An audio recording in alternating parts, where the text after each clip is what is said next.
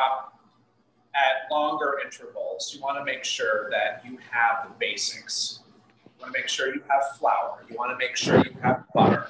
Things that are non-perishable, things you can freeze, things that you can store in your pantry. Obviously, we're going to be buying perishable items, but once those run out, you want to have rounded meals even after that if you can't go to the grocery store. So that's why I feel that this recipe works really, really well. And as I stated in the recipe packet, which hopefully all of you have handy, if you don't, there was an email that was sent out that had that attachment by Maggie earlier. I think it was yesterday. There was a revision that was sent out. This particular recipe utilizes things that you will typically have in your pantry and you'll have in your freezer. So for one, you'll have flour, you'll have butter, usually you'll have eggs. You might even have a chicken or chicken breasts that are in your freezer that you can just pull out and defrost. Once this whole thing is finished, you can actually freeze these pot pies and have them later. So if you do the individual ones, which you can make in small ramekins like this, or in our case, what we're going to be using is these little loaf pans. This is a 1 pound loaf pan. And the reason they call it a 1 pound loaf pan is because if you fill this with water, you'll have 1 pound of water in it. So the ingredients that you have listed in your packet, they will make 6 1 pound pot pies. That means that's 6 pounds of ingredients all together once you're finished. Now, if you want to do smaller ones, as I said, you can use these smaller ramekins, or you can put it all in one big vessel like this and just have a big family meal. There's nothing wrong with that. You'll just alter your cooking time for this. You'll probably have it at a slightly smaller or lower temperature, like 325 in the oven, and this will bake a bit longer so that it has a chance to bake everything inside. Or you can do, even kind of off sizes like this, which, might yield perhaps 2 or 3 different pies. Also in our packet, we have some instructions to make this vegetarian, as well as, I think I did, yes, a Thai curry version. So you could do a chicken Thai curry or a vegetarian Thai curry, or just a plain vegetarian version, in which case you'll just be using no chicken. You'll be using vegetable stock instead of chicken stock. And you might toss in something like a roasted butternut squash instead of chicken in there. And you'll have an equal portion to the chicken. And you'll have a successful product at the end. So Mike, yes, if you wanted to do a vegetarian version that had a protein in it, like beans or tofu, could you do that? Would that work? Yes, so you could do, I wouldn't do beans, but I would do like a firm tofu. Okay. Now with the firm tofu, you could actually cook it. We're going to cook our chicken, except without water. We'll just do, you could just kind of toss it in some oil in a pan and kind of get some caramelization going. And then you'll toss it in with the rest. So you could probably also, like, I like to cube tofu and bake it, and it gets this nice, like, meaty. Yeah. So you can do that. You can do that too. Yeah. Great. Which raises a good point. The chicken, once we put it, before we put it into the pot pies, we're going to want to almost completely cook that chicken. Because once it's in the oven, all we're doing is really heating it up and making sure that the crust is nice and cooked. So if you have a probe thermometer handy, you'll want to be getting your chicken pot pies at about 165, which is the safe zone for chicken. So after about 30 minutes, you'll start taking the temperature of those chicken pot pies. You'll just probe it in the center and see what the temperature is. 165 is where you want to go for the safe zone. So we're going to be cooking our chicken to 160 internal temperature. And then we'll be cubing it up and putting it right into the mixture. Okay?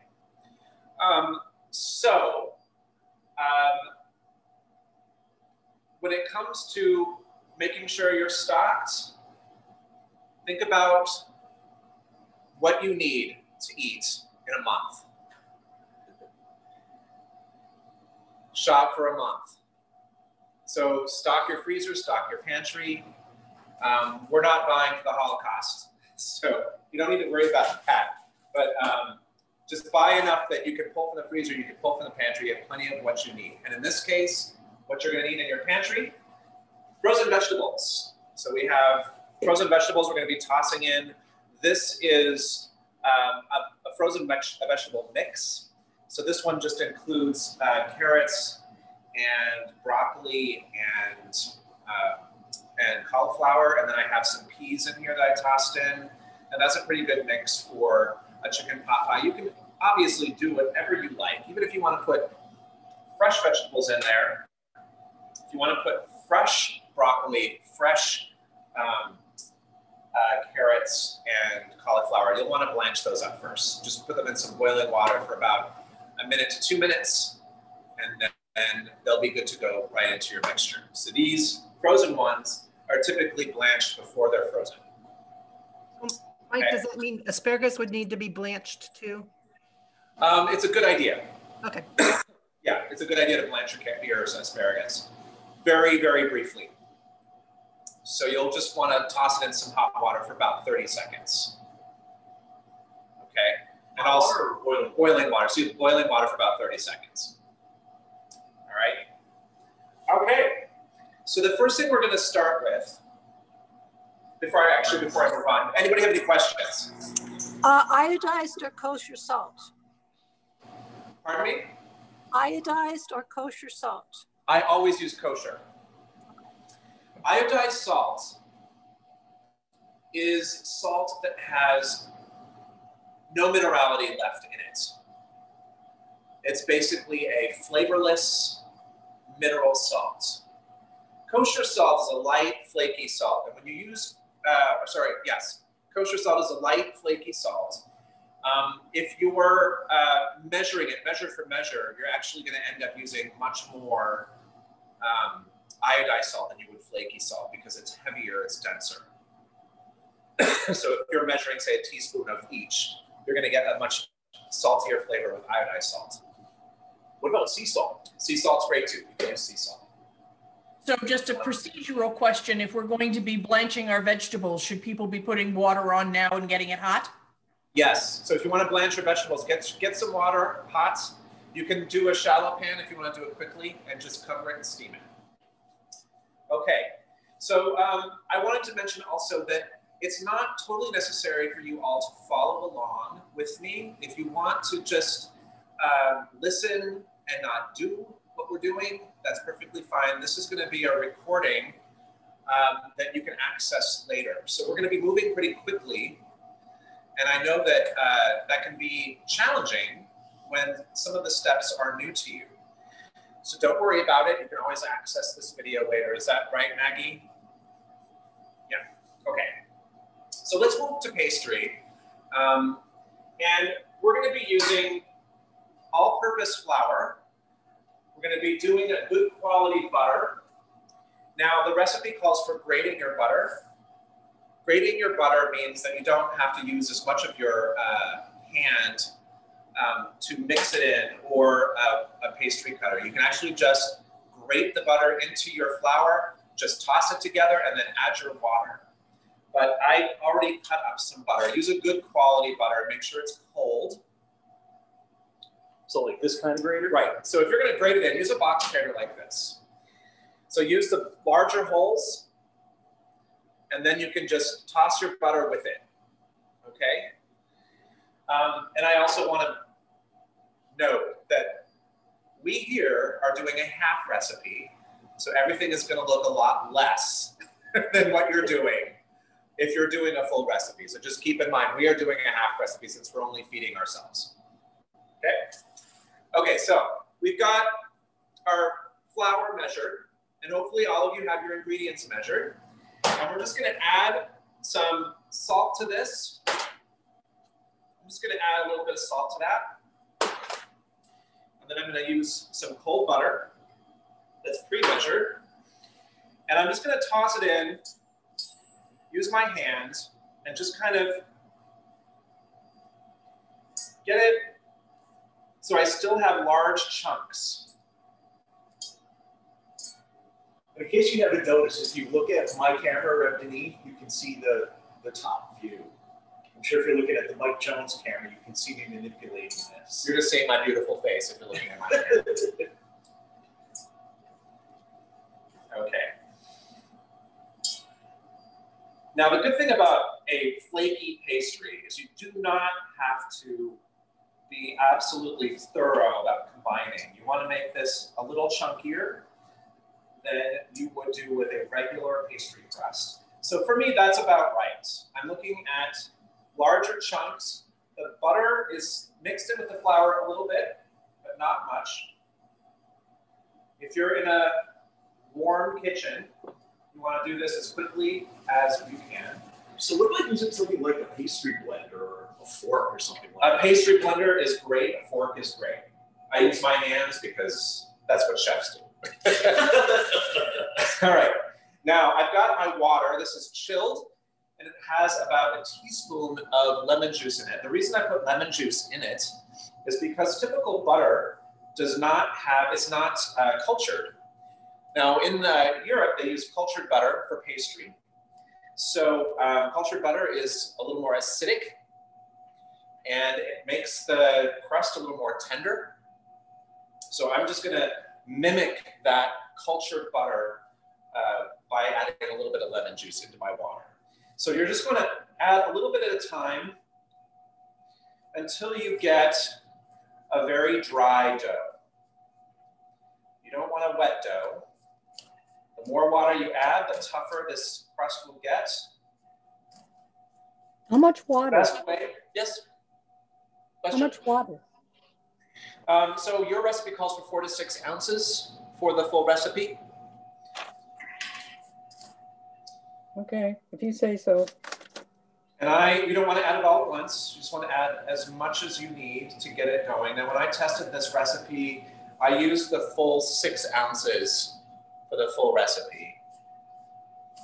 Okay. And it really, it's more about feel, Yeah. and sort of the quality that it has, right, than it is about quantity. Right. So I've got a pretty dry dough here. This is perfect. Okay. And I'm just gonna press it together. Can we see what it looks like right now, just to get a sense of that? Yeah, I'm pressing it together so you can see it. So see, we've got a ball of dough that's fairly dry. This is actually a little bit on the wet side. That's all right. And then what we're going to do, and if you look at it, you can still see little bits of butter in it that aren't totally incorporated into the flour. Now the reason we want little bits of butter in this are because we're going to roll that out, flatten it. We're going to do some book folds, and we're going to continue to flatten those globules of butter out until we get some nice big flakes, and that's the goal, okay?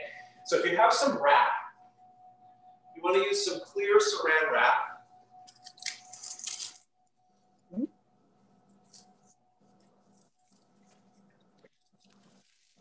So man, you barely work that. Right, you want to work quickly. The less you work it, the better. I'm going to flatten it out with the palm of my hand, and then again, this is a half recipe. You're going to end up with quite a bit more for yours. What I've made here, this is going to make about 3 1-pound pot pies. And incidentally, the reason I want to do 1-pound pot pies instead of smaller ones is because when you think about it, the pot pie has really quite a bit of a square meal in it already. So it has your protein, and it has your vegetable, it has a starch, it has a sauce. So really all you need to do, well, all you need to serve in addition to a pot pie is maybe a tossed salad, which we're going to be doing as well later on. Okay, any questions? You good? Okay, now I'm going to put this in the fridge. Ideally, we're going to chill this for about an hour. We're going to move on to some next steps, and we're going to come back to this when we're done with our next steps. It doesn't actually have to be strictly an hour. It could be 45 minutes. It could be an hour and a half.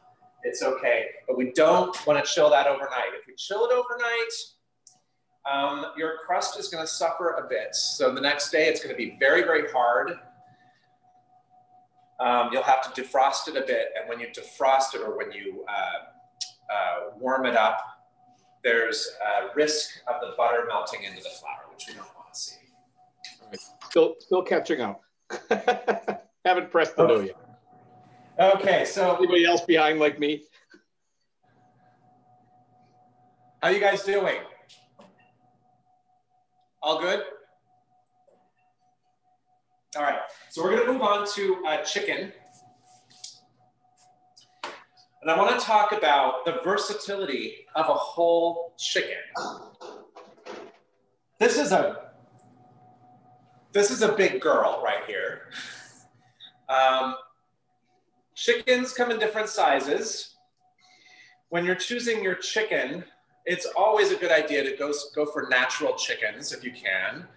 Now, Denis asked an interesting question earlier, and that was, can you tell the quality of a chicken or the whether or not it's a natural chicken by the color of it? And you really can't.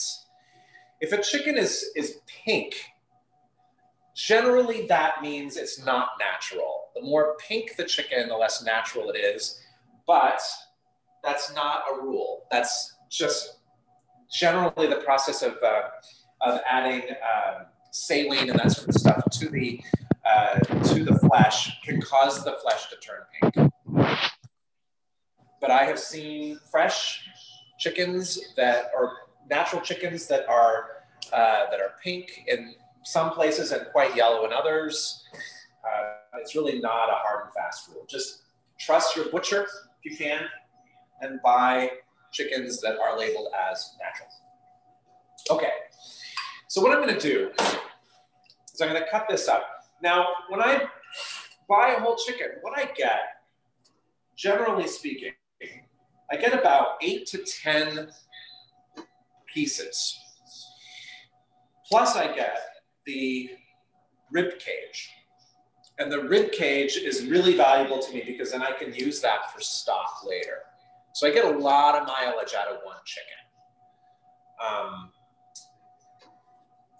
If you buy, all breasts or all legs or whatever you want, you're going to be forfeiting that versatility. So chickens are pretty easy to cut up. You want to use gravity to your advantage. So I'm going to pick it up by the leg like this. I'm going to take a nice sharp knife and I'm going to cut just right here. Looks like the armpit. And I'm just going to break that skin. You're using gravity to your advantage. Now there's a little section right here called, believe it or not, this little fleshy area right here, just above the leg, above the thigh, and on the back section is called the oyster. And you want to get that as part of your leg. So just kind of get your knife under it, cut it, identify your joint, which is right here, and just cut through the joint. And then you've got a whole leg, okay? If you can see it. So did you break the joint before you started cutting? The joint was pretty soft when I started, so you do want to break it so you can see where it is. Okay. Now we're going to continue. We're going to do the same thing with the other one. Again, we're identifying the oyster, which is right there. See how I got under it? And there's the joint. Absolutely. I'm just cutting it through using gravity, and there's a leg. Now for the wings, I want to give it a little bit of flesh. I'm going to borrow some from the breast. So I'm just going to cut a little bit of that breast flesh just to give the wing a little bit more flesh. Just go right to the joint, and there's your wing. Same on the other side. Using gravity. And there it is. Good sharp knife is always key. So now what we have left is breasts. So this is considered one breast. Now, if you have a recipe that calls for one breast, normally what that means is 2 sides of a single breast. This is a half breast. Okay, so I'm going to go through, cut through the top, right where this cartilage is, and I'm going to use my finger to kind of separate it from that cartilage. Now, right here is the wishbone. So I want to get around that. And now I'm just going to use the tip of my knife and just work it through. Get as much flesh off as I can. So it doesn't have to be this like one, like perfect, smooth cut. It's actually a series of cuts. Right. So here's a breast. Now, if you're doing like a fried chicken or something like that, this is actually easily 2 portions. Yeah, it's huge. It's a very big breast. So you can get, conceivably, if you were to cut the leg and you were to get a thigh and a drumstick out of it, that's 1, 2, 3, 4, 5, 6, 7, 8, 9, 10 portions out of a single chicken. And for those that eat quite well, you might even if it's 5 portions, that's quite a lot out of one chicken. Okay, so again, I'm just going to use my finger to kind of separate the flesh away from that breastplate. Work it around the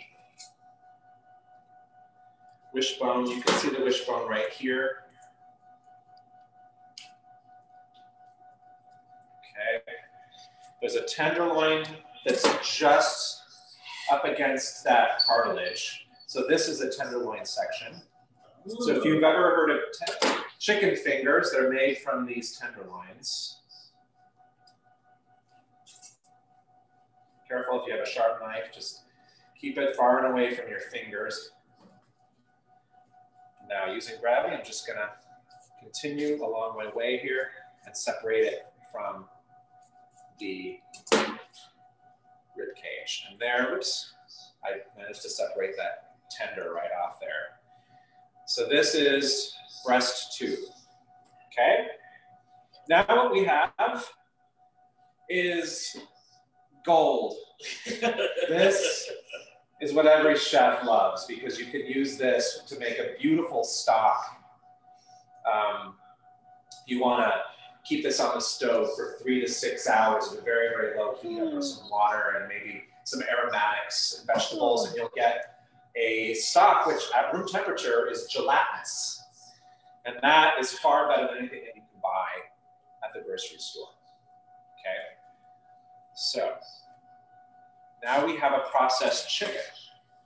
Do we have any questions about that or any challenges with that? Anybody? Are we good? We're good, except Rev D, I'm really sorry, but I can't switch the recording view to that small camera because it doesn't have audio. Ah, right. Close-ups in the next time, use the main camera because I can't switch. Okay, so you can. Okay. Sorry. So maybe it's better if you just handle this. Okay. So we're going to be at this point. No, it makes sense. I'm going to be doing a little bit.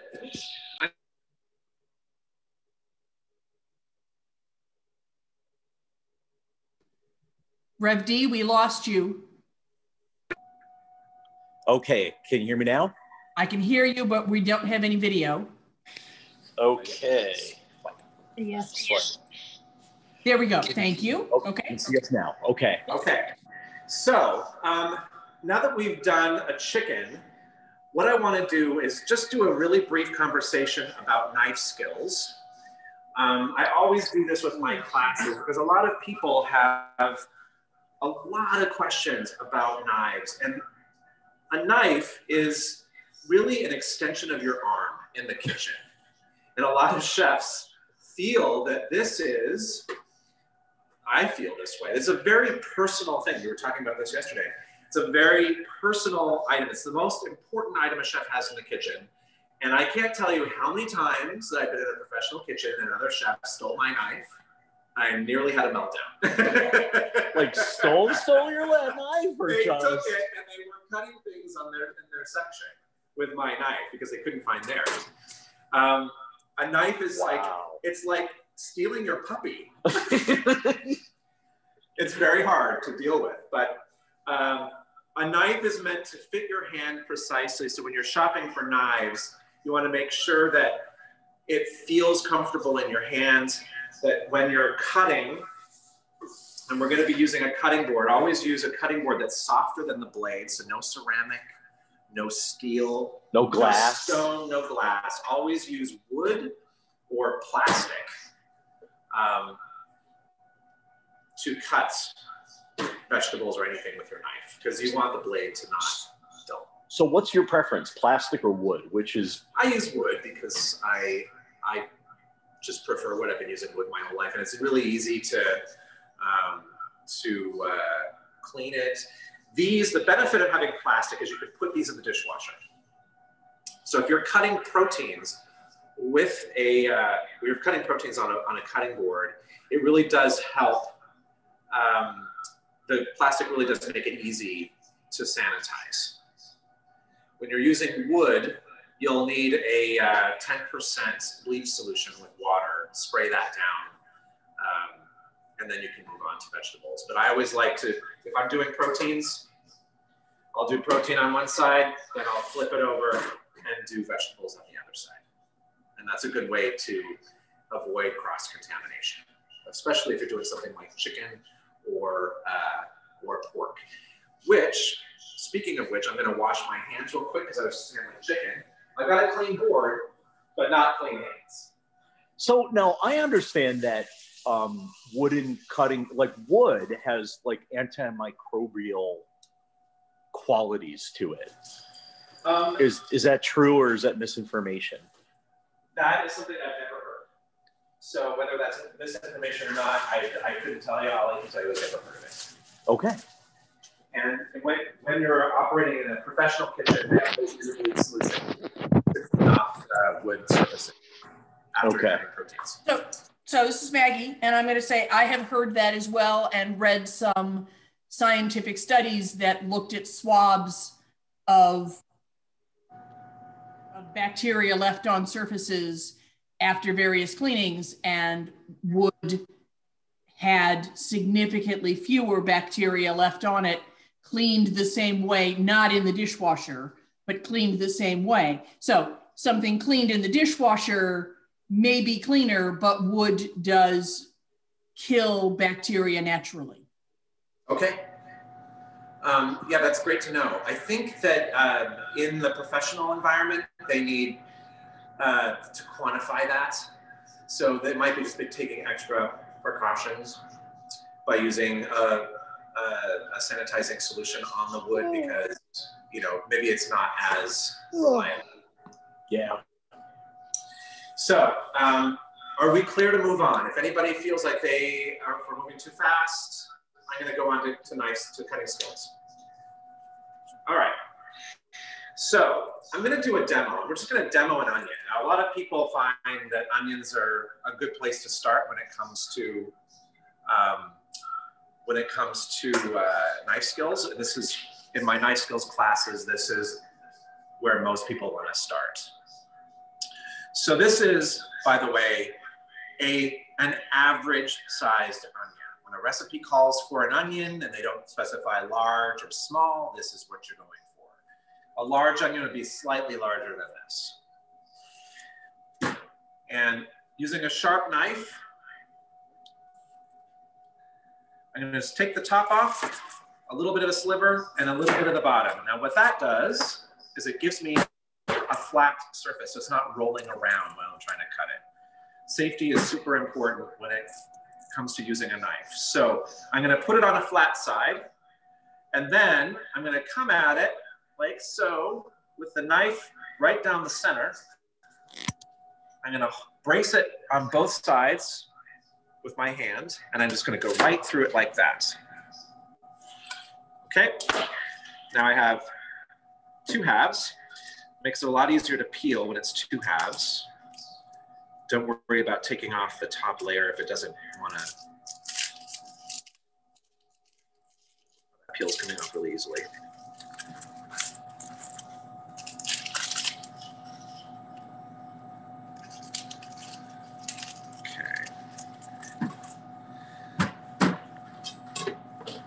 Do that.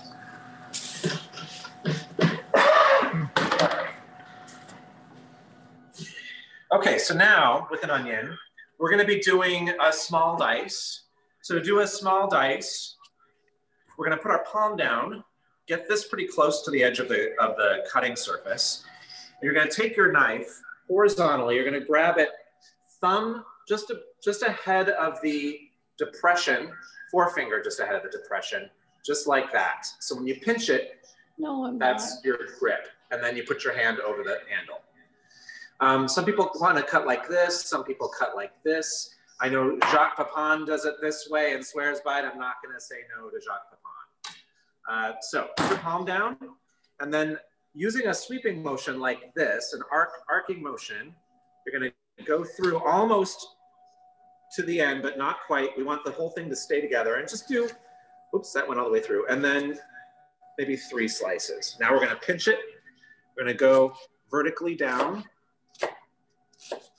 And then we're gonna grab it with our fingers tucked under.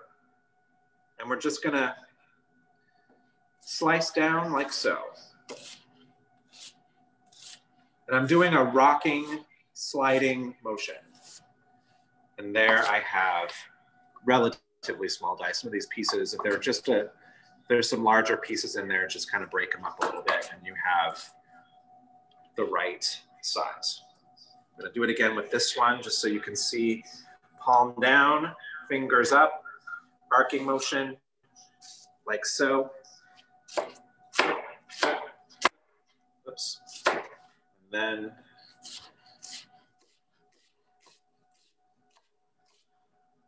now in culinary school, we spend 3 weeks cutting onions.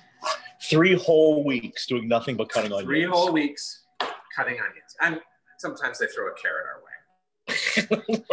Seriously.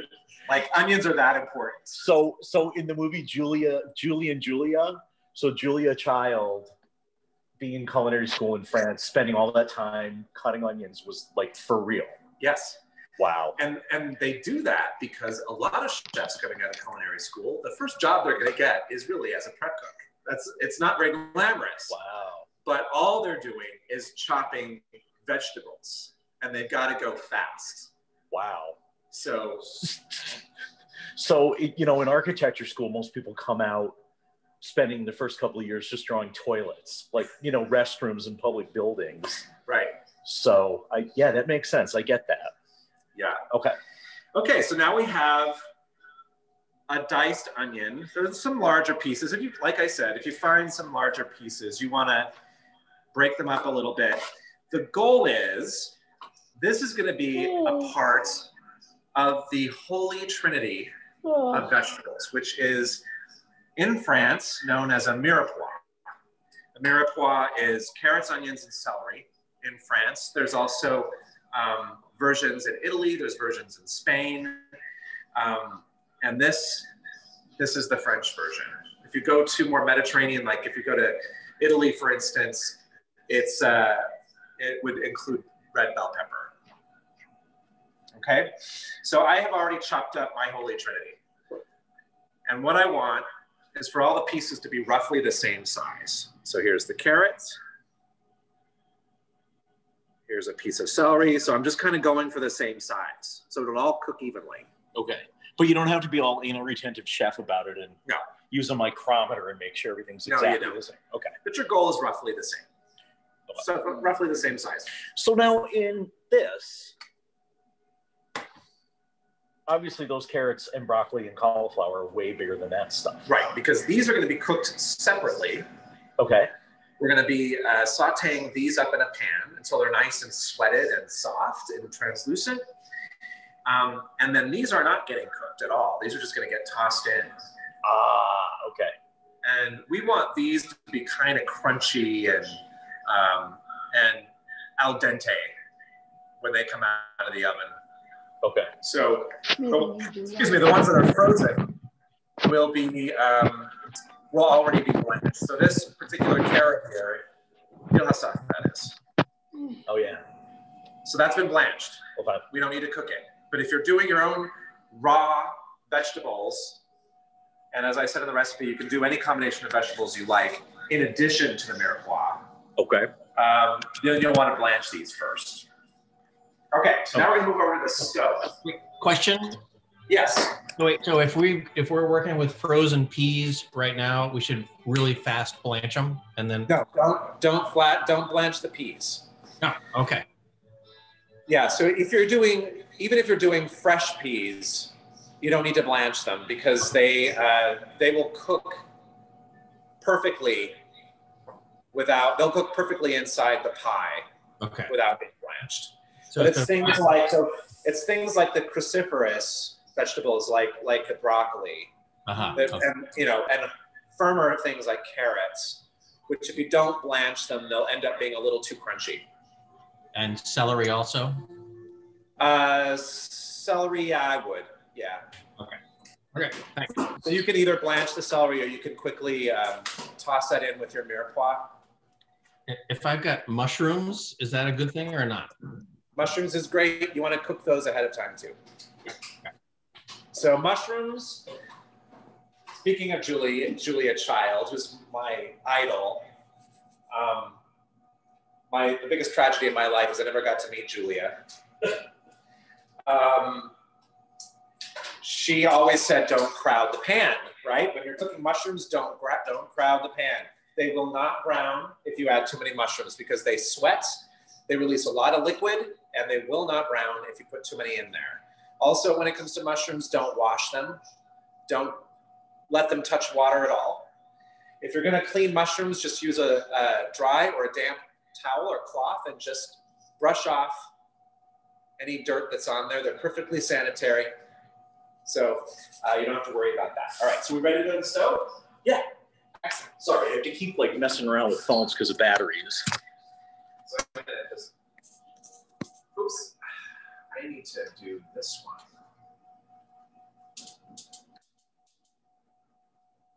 Wrong one. What did I do wrong? I can't hold the phone and do the stove. I'm gonna have to take. Okay, what you need to do, okay, now turn that to the little spark. There you go. That should, you know what? Now that I think about it, that one doesn't work, so. Okay, so this one has technical difficulties, stand by. I might want this one. That's the oven. This one? What's this burner? Isn't it? Oh, this is the oven. They all spark when you turn on the sparker. Okay, yeah, they all spark that way. So that's the oven. This one's the oven. Here, can you hold this? I'll hold this, yeah. Okay. Watch the expert in action. Oh, that's. Can we do this one? Can we do this one? Yeah. Let me get it.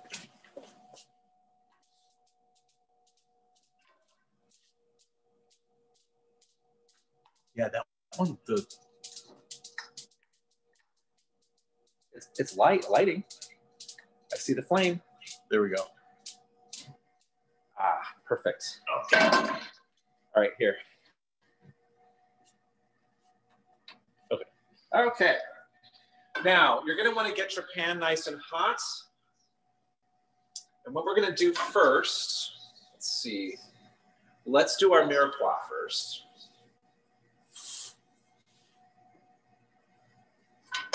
Actually, let's do the mirepoix first. Okay. Are we putting oil in the pan? So we're gonna do our mirepoix first. We're gonna do our carrots, onions, celery, and some garlic. And that's gonna be our first task. But So we need oil, right? so you want to get the pan hot before you put oil into it. Right. Okay. One of the first things I learned about cooking was from the Frugal Gourmet. Hot pan, cold oil, food won't stick. Yeah. So I'm getting the pan nice and hot before I add my oil. Now, this is probably not the best oil to use. This is extra virgin olive oil. Extra virgin olive oil has a very low smoke point. If you want to use a good stir fry or sauteing oil, you'll want to use a light olive oil or a canola or vegetable oil, or some people like to use avocado oil. That's also got a high smoke point. I'm going to see if we have a little bit. How about coconut oil? Coconut oil? Well, grapeseed oil. Grapeseed oil, right? Yeah, Isn't that's canola, right? No. Rapeseed. Oh. Rapeseed. Oh, rapeseed. Grape. Right. Yeah, which is such a horrible sounding name, so they changed it. Okay, so I'm adding a little bit of vegetable oil in here. And At about a tablespoonful? Yeah, that was about a tablespoon, maybe a tablespoon and a half. Okay, thanks. And you had some butter. Yes. I'm going to add a little bit of butter as well, probably about a tablespoon, in addition to that tablespoon of oil. Now, the reason we put oil in with the butter is that will keep the butter from burning. Just adds a little bit of a barrier. You can see that's quite hot. That's all right. I'm going to add, just take that off for a second. I'm going to add my onions first.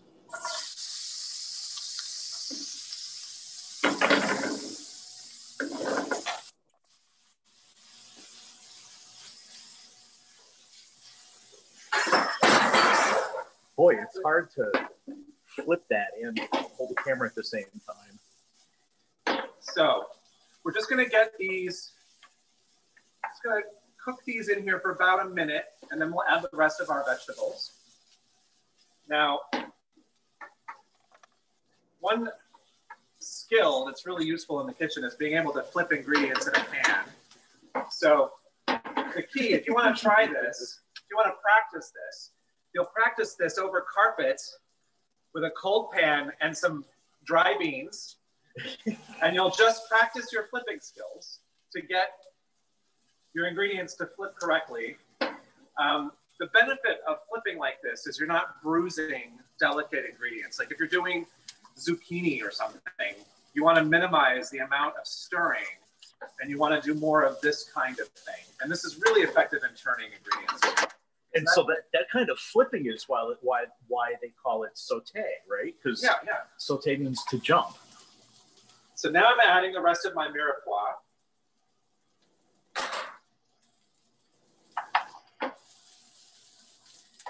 Now I'm also going to season this up. It's good to season your ingredients as you go. So add a good dose of salt. You can add some pepper at this point if you like.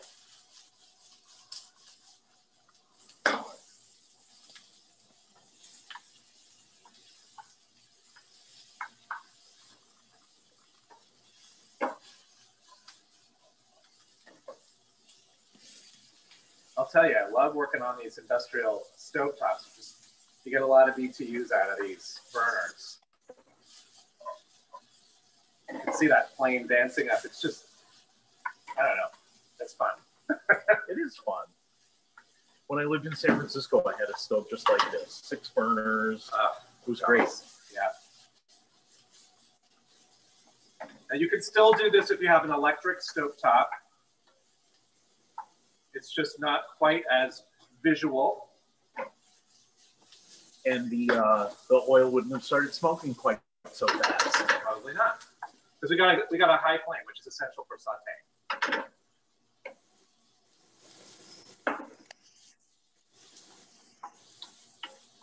So we're just going to get these softened up a bit. This process takes about 3 to 5 minutes of cooking.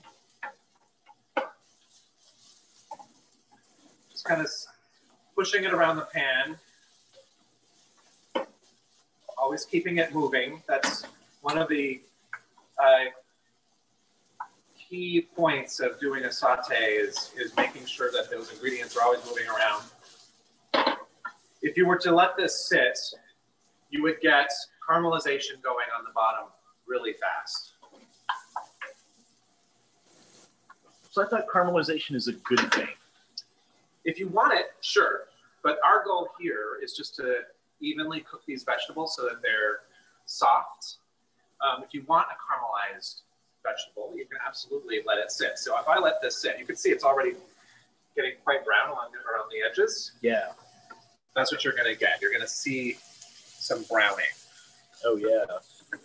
But if I just move it around, it'll evenly melt your phone. Please don't melt my phone.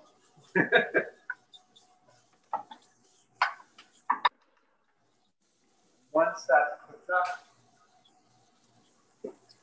I'm going to be putting it right back in the bowl that I prepped them in. And can you tell us when you know that it's done? You're going to see that the onions and everything are translucent. It's going to look soft. You can test it with your hands. And I'd say this is about there. This is really close. And also it depends on how much flavor you want. This is just the base of flavor for your pot pie. It's going to give you a good base flavor. So this is in addition to the other vegetables that I mentioned, because those other vegetables are really like a vegetable side dish. This is, you can almost think of this as part of the sauce. Oh, hence the difference in the sizes. Right. Okay, I get it. I'm gonna move back. I'm gonna put this in a little tiny bowl. This is gonna be a challenge. That is a tiny little bowl. It's like a high dive into a little water glass. Oops. All right, now we don't want to clean this pan out.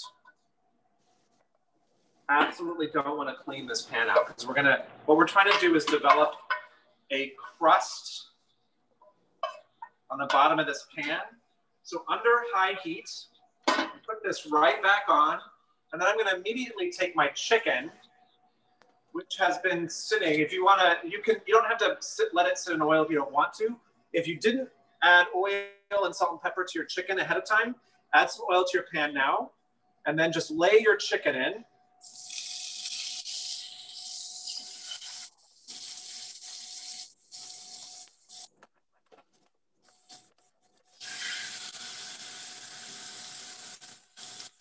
And just let it sit there. You do not want to move it.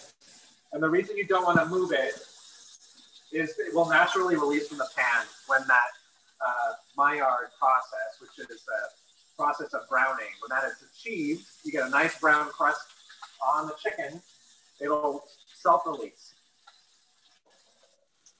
Self-release. It's self-releasing.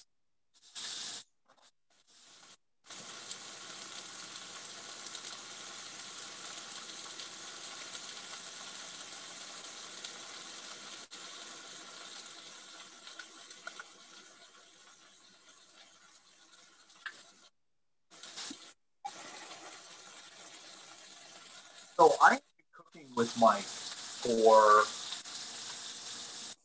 19 years now. And when we first met, I was the best. I think that's safe to say. Okay, maybe that's winging it on a little thick. But I think I had more experience cooking because I'm slightly older. But he went to culinary school, and just like blew me away, and I'm still constantly learning from him. But one of the things that amazes me is it seems like he uses a ton of oil, a ton of fats, and a ton of salt for what I typically cook with. And I think that's why the food is so much better. It's like he cooks like a restaurant chef. And restaurant food, a fine restaurant, is always so much better, isn't it? Yeah. I wish we could turn this bench It's gonna be on, super but loud. if we do that, it's gonna be loud. Yeah. Don't worry about it. We're gonna add water in a second. I'm just gonna turn this over. See how I get a nice brown crust there, and that's released really quickly. Now this is what's gonna give us some flavor in our sauce, because we're gonna be using the liquid, some of this liquid to make our sauce. That's a really high heat. I mean, this is like screaming hot, right?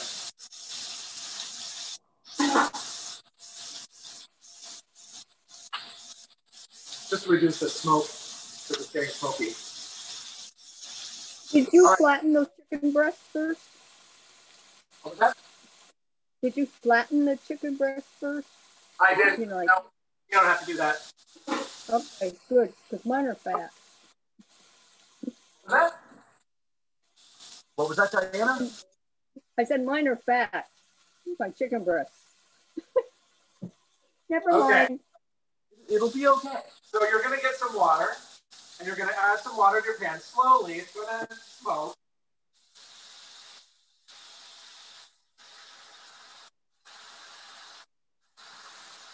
That's crazy. And what you want to do is cover.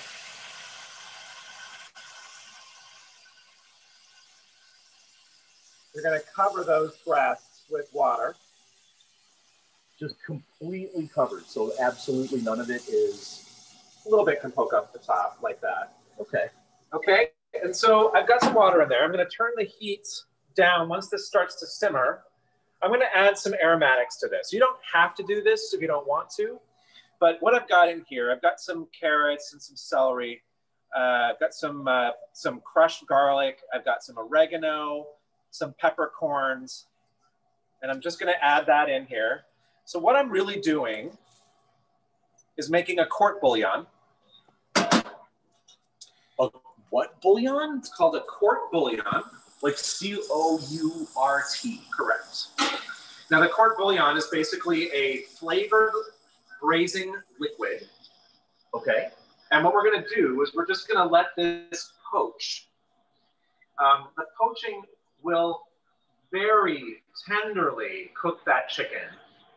We want to get the temperature of this water at about 175 or so, 180.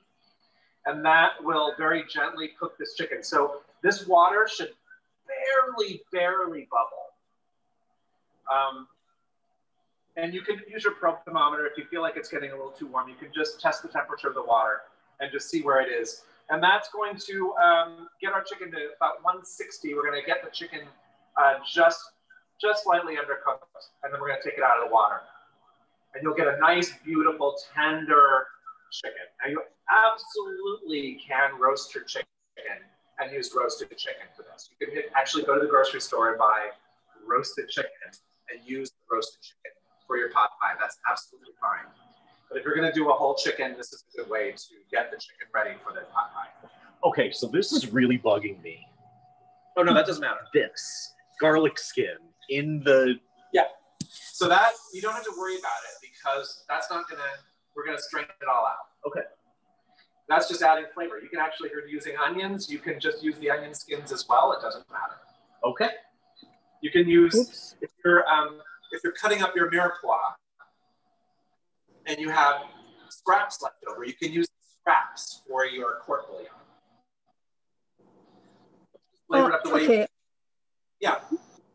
I'm behind. Okay, after we put the water in the chicken, what did you put in the chicken? Is it some of our vegetables? Or you have something else? I just added some flavorings to the water. So you can add whatever you want to the water. You can add some parsley, add a little bit of onion in there. You can add some garlic in there. And that flavor, the flavor of the water is actually going to penetrate inside the chicken breast. have a flavored chicken breast. Okay. Add a ton of salt. Look how much salt. That's how much I'm going to add. It's a lot.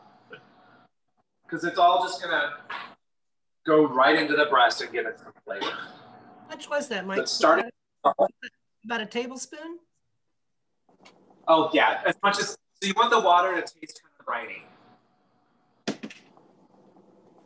So I turn my water down.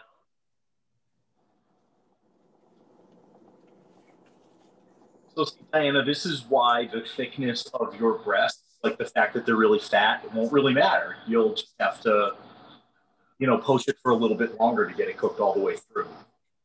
Okay. So now this process takes about 20 minutes to fully cook the breast. What do we do for 20 minutes? So for 20 minutes, what we can do is we can make our sauce. Woohoo! Okay. One last question. Did you put in all your vegetables into the broth or just some of them? Sorry. Yeah, he just put a bit of celery and onion and garlic in there. And that was separate from the mirepoix. Right. Reserve the rest. Separate from the... Right. So the mirepoix that he cooked is this right here. Yeah. And then there's the frozen vegetables over here. Yeah. And those haven't gone in yet. That was just a bit to give that stock a bit of flavor. Great. Thanks.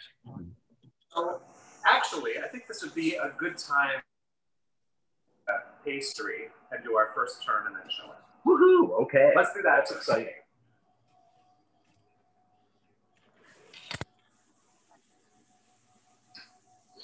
And it's been about 50 minutes, I think, since we did our pastry. Clean up. Do you want a different cutting board or? No, we're not going to use the cutting board at all. Okay. Ah, this is where the nice cold stainless steel surface comes in handy, huh? Yes. Now, this I do want to put somewhere.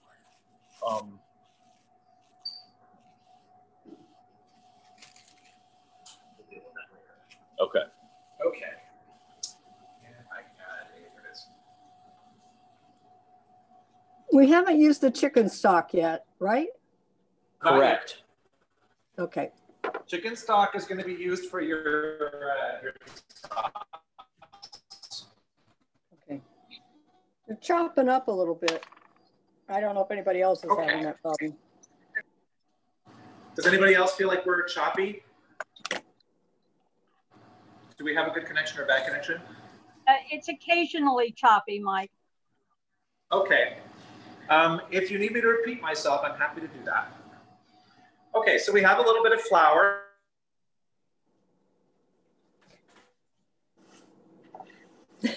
All purpose. We're just going to put, so by moving on to our pastry, we're going to do our very first turn. Now, you don't have to do this with flaky pastry if you don't want to, but I find that the results are far better if we do it this way. We're going to do like almost like a lamination. So you want to get this nice and covered with flour. Get a rolling pin. And I'm going to pound this. Just give it a couple good hits. Okay. And we're just going to roll it out. We want to get it to about 1/4 of an inch or so. And ideally, you're doing a rectangle. If you want to do a rectangle, you're rolling out the corners. Rolling out the corners. And this is a good time to remember that Mike's doing a half recipe here since it's just the two of us. Right, yours is going to look a lot more if you're doing a full recipe. Okay, can you see what I've got? Yes. Mine's all crumbly. Does that mean I didn't put enough water in when I made it?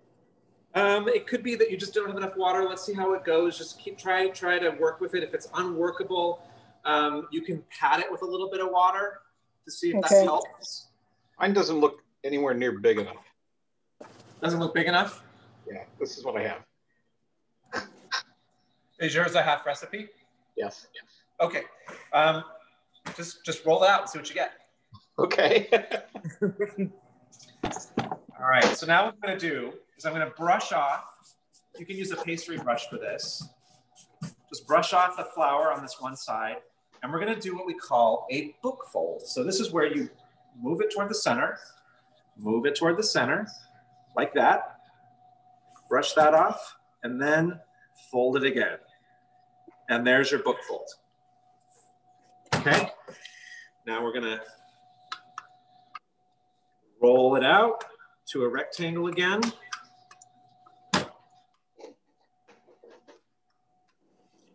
It's kind of important that your pastry be cold.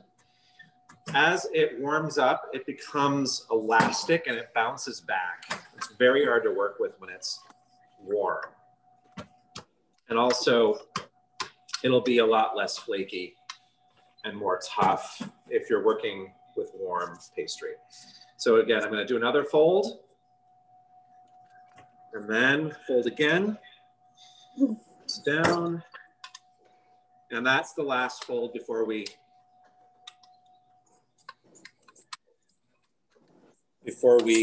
toss it in the refrigerator. So it's a little bit elastic. Right, it's elastic, but once we chill it, it won't be. Okay. So now I'm just gonna wrap this up again. So we're gonna chill it, and we'll work with it again in maybe 30 minutes or so, once we're done with everything else. So, okay, when I make pie, what kind of crust would you call this? This is a flaky pastry. A flaky pastry. Yeah. So, okay, so us Great British Baking Show fans, that's a puff pastry or a rough puff pastry or? A rough puff, as we call it, is when you have the butter mixed in with the flour, but then when you roll it out, you're adding a little bit more butter on top and then folding it in. You're still doing a lamination, but the lamination is not like a flattened brick of butter. It's like you're sprinkling butter on top and then you're folding it and then you're rolling it and folding it and that's it. Okay. That's a rough puff. Okay. So this is really just a flaky pastry dough. This is like just kind of amping up a regular pie crust. Okay. Now, if you want to make a much more delicate pastry crust, you can use a half and half mixture of butter and shortening. Shortening is a miracle invention that a lot of cooks from the 30s and 40s really rejoiced over because it made their pastries a lot more delicate. A lot more flaky, or? It's just not necessarily more flaky, but just more delicate. It had a more tender aspect to it. You could even consider it to be a little more, not mealy. Mealy is not the word I want to use, but just it falls apart a little easier. And it's, for some people, they like that. It's a little more tender. Okay. So you're perfectly welcome to do that. Am I leaving this flat when I put it in the fridge, or am I folding it back up and then putting it in the fridge? So you're going to be you'll have done 2 book folds, right? And after the second book fold, you put it in the refrigerator. Wrap it back in plastic, put it back in the fridge, right? Exactly. Okay. So now, do you have a probe thermometer somewhere? A what? A probe thermometer. Do we have a probe thermometer? Hold this while Denise's going to look for a probe thermometer for us. Meanwhile, you get to look at me. I don't think we have a probe thermometer. This is a beautiful professional kitchen that we're using here. Most people don't have access to the kind of industrial equipment that we're using here. Like, for instance, this is a convection oven, which will cut the time of your baking almost in half. Okay, so if we don't have a probe thermometer, we're just gonna test the doneness of this. I might wanna flip this over while it's cooking, because because I may have not totally submerged it.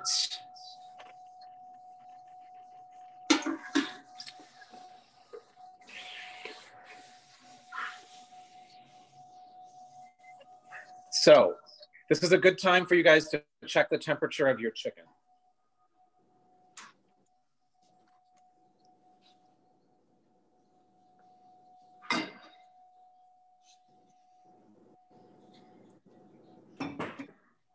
All right, just gonna anchor this back. Oops.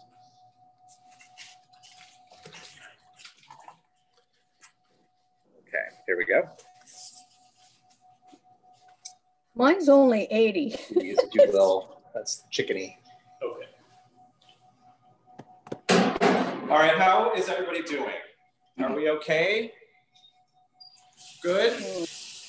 Still only 110 on the chicken. Got two angles going, sound on one, not sound on the other. Okay.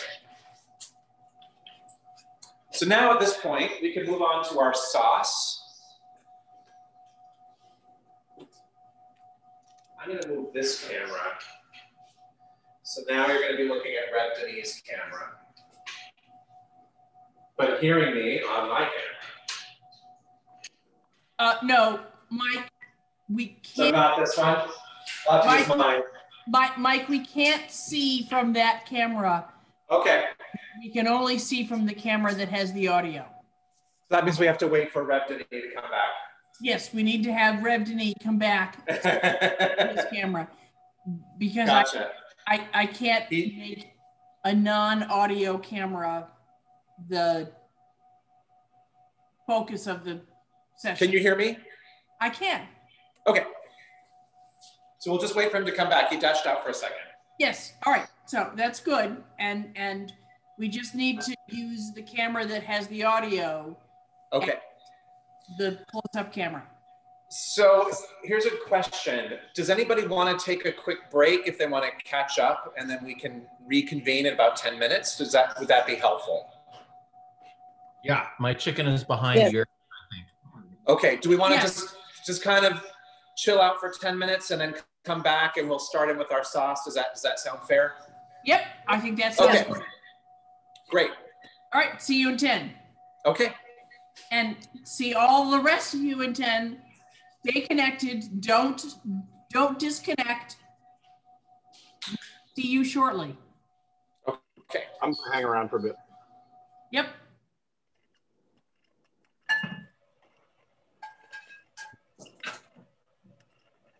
This is fun.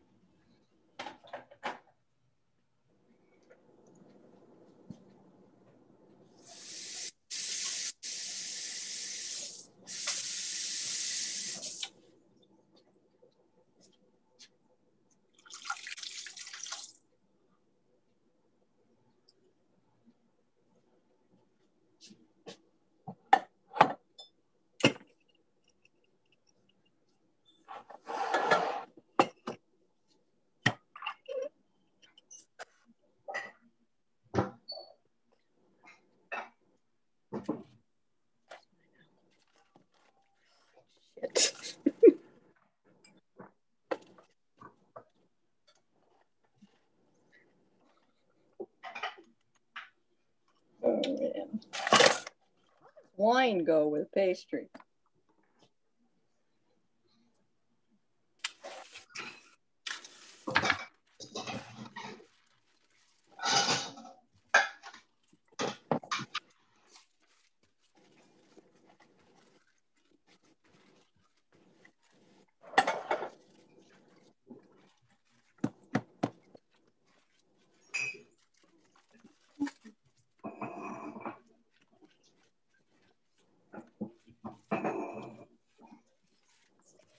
Oh, this is so bad.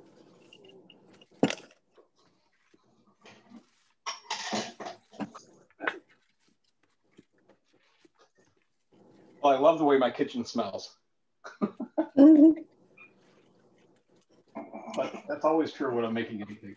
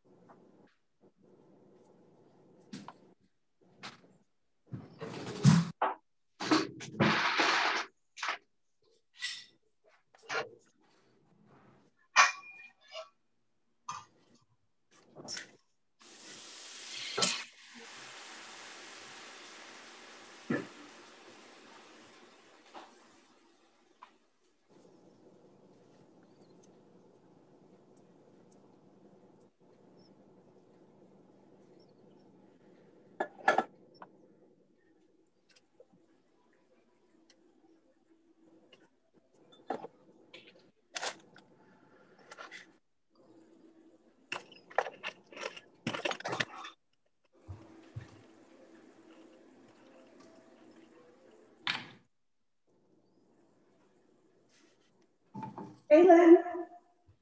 Hey, how are you? I was muted.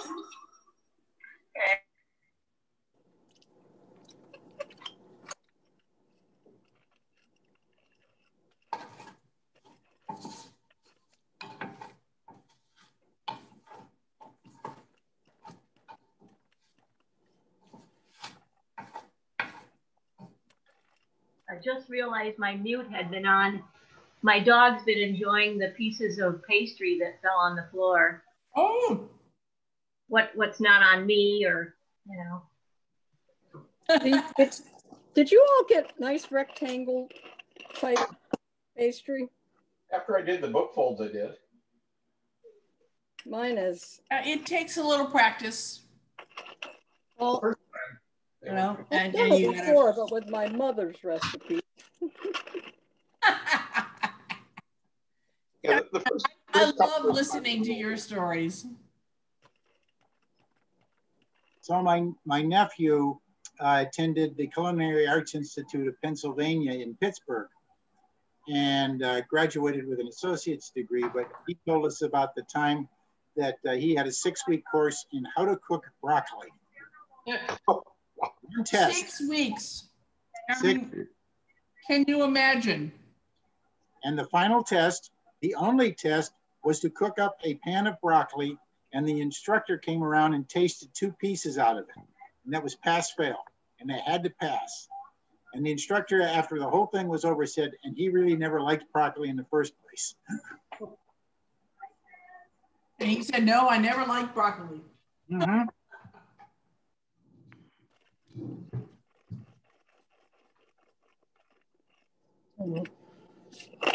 I'm saving half of all of my ingredients to do at some other night. I'm only doing half of the ingredients. That's what I'm doing, is a half recipe. Yeah. That's what I'm doing. Well, and you know, and I didn't realize that I should do that. So I have, you know, mirepoix, and I have all of the other things for a full recipe, and I'll just put them in the refrigerator. Oh, mirepoix goes great as a soup starter. Great as a soup starter, or I'll do in a day or two. I'll do this again and make it, but you know. We have a 17-year-old boy that eats anything that gets put in front of him, so I don't think we'll have to. Yeah, you don't need to worry about this. Whatever you produce tonight will be eaten. Yes. It's chicken pot pie and turkey pot pie are his favorite, so it's going to be gone. All right, that's lovely. I'm making the full recipe too, and I'm taking it to my daughter who's moving Tuesday. And there's 8 of them in her family. So you're taking this to them on the night after they move? On the night they move, they'll have. Yeah, that's lovely. Oh, I mean, you know, to go through the whole moving process and have somebody bring a dinner like this. I mean, not just a dinner, but a dinner like this. Yeah, they love chicken pot pie. It's one of our normal family meals. So this is going to be lovely.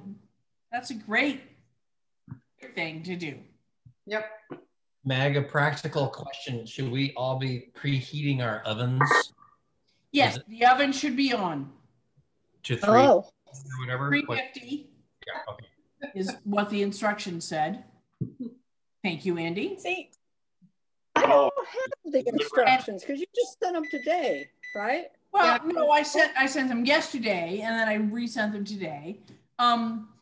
I have the list, but I printed it up right after I signed up, and then today I was on a Zoom call all day, so everybody's got the recipe and different ingredients. Yeah, well, yes, I mean, it's not different ingredients. It's a slightly different description of the process, and I didn't get that until late last night. So, you know, what I sent all of you first was the recipe and the ingredients that Mike had sent me.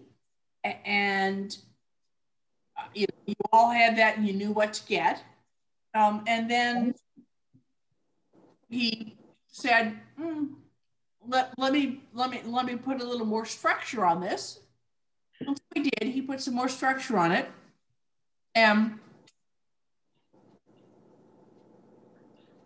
You know, some of us got into the following of those instructions and some of us didn't, and that's why the class is a little flexible. No, that's a good UU term. Let's be flexible. It's our beta test. Yes, it is. And speaking of which, what was the name of the bakery that you said about talking to them about possibly doing a Zoom class of cupcake decorating?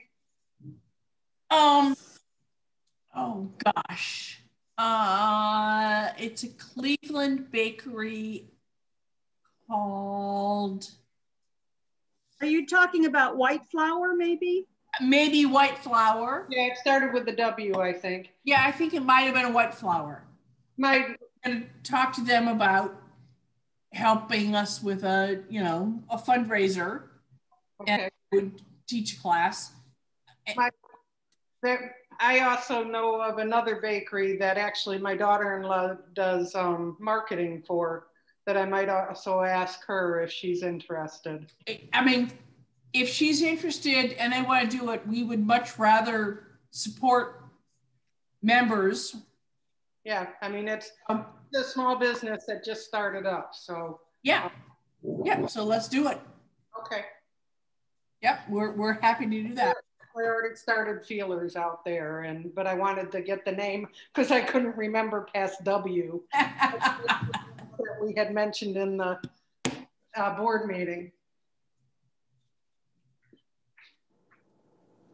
That is. Well, there's Jan. Jan's still here. Jan, this is for you. Jan. Love you, Jan. Maybe she's not there. Maybe she's stepped away. No, we saw it. We saw it. How exciting. That's wonderful news. Great. I stayed up till midnight last night. All right. I don't know how many hours I put in on this. Okay, I'm on, Diana. I unmuted myself. You got on. Oh, okay. Yes? Okay. We're on now. So what I put on. We're on. Yep. Did you see this? Yeah. I don't have you. Yes, good for you. When did you do it? Actually, Wait. Monday. So, last night? So again, wait. Again, we're focusing on the class. Old school. Everybody except Rev Denis, or you can meet yourselves, because this is what the focus of the class is tonight. But it's break. Okay. Can people hear me? Yes. Okay.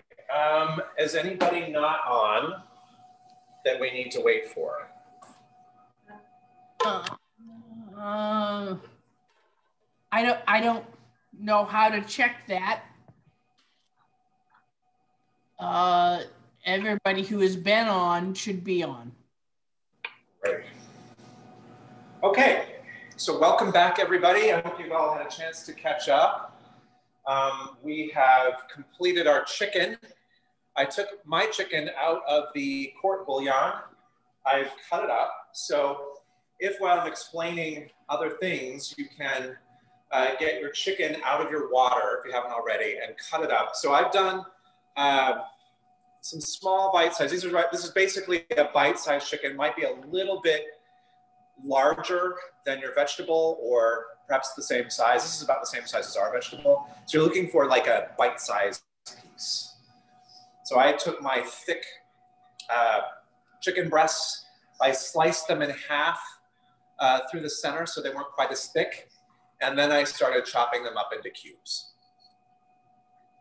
Now what you're gonna do is you're gonna toss that in with your frozen vegetables, which have now been defrosted, as well as your mirepoix that you sauteed on the stove. All mix that together. Just kind of toss it with your hand and just kind of get it all mixed together. Chicken isn't quite the temperature yet. Okay. Yeah, my chicken's done.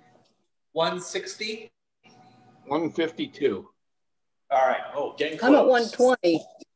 So you may want to up your heat a little bit. Well, that's because you have giant breasts, Diana.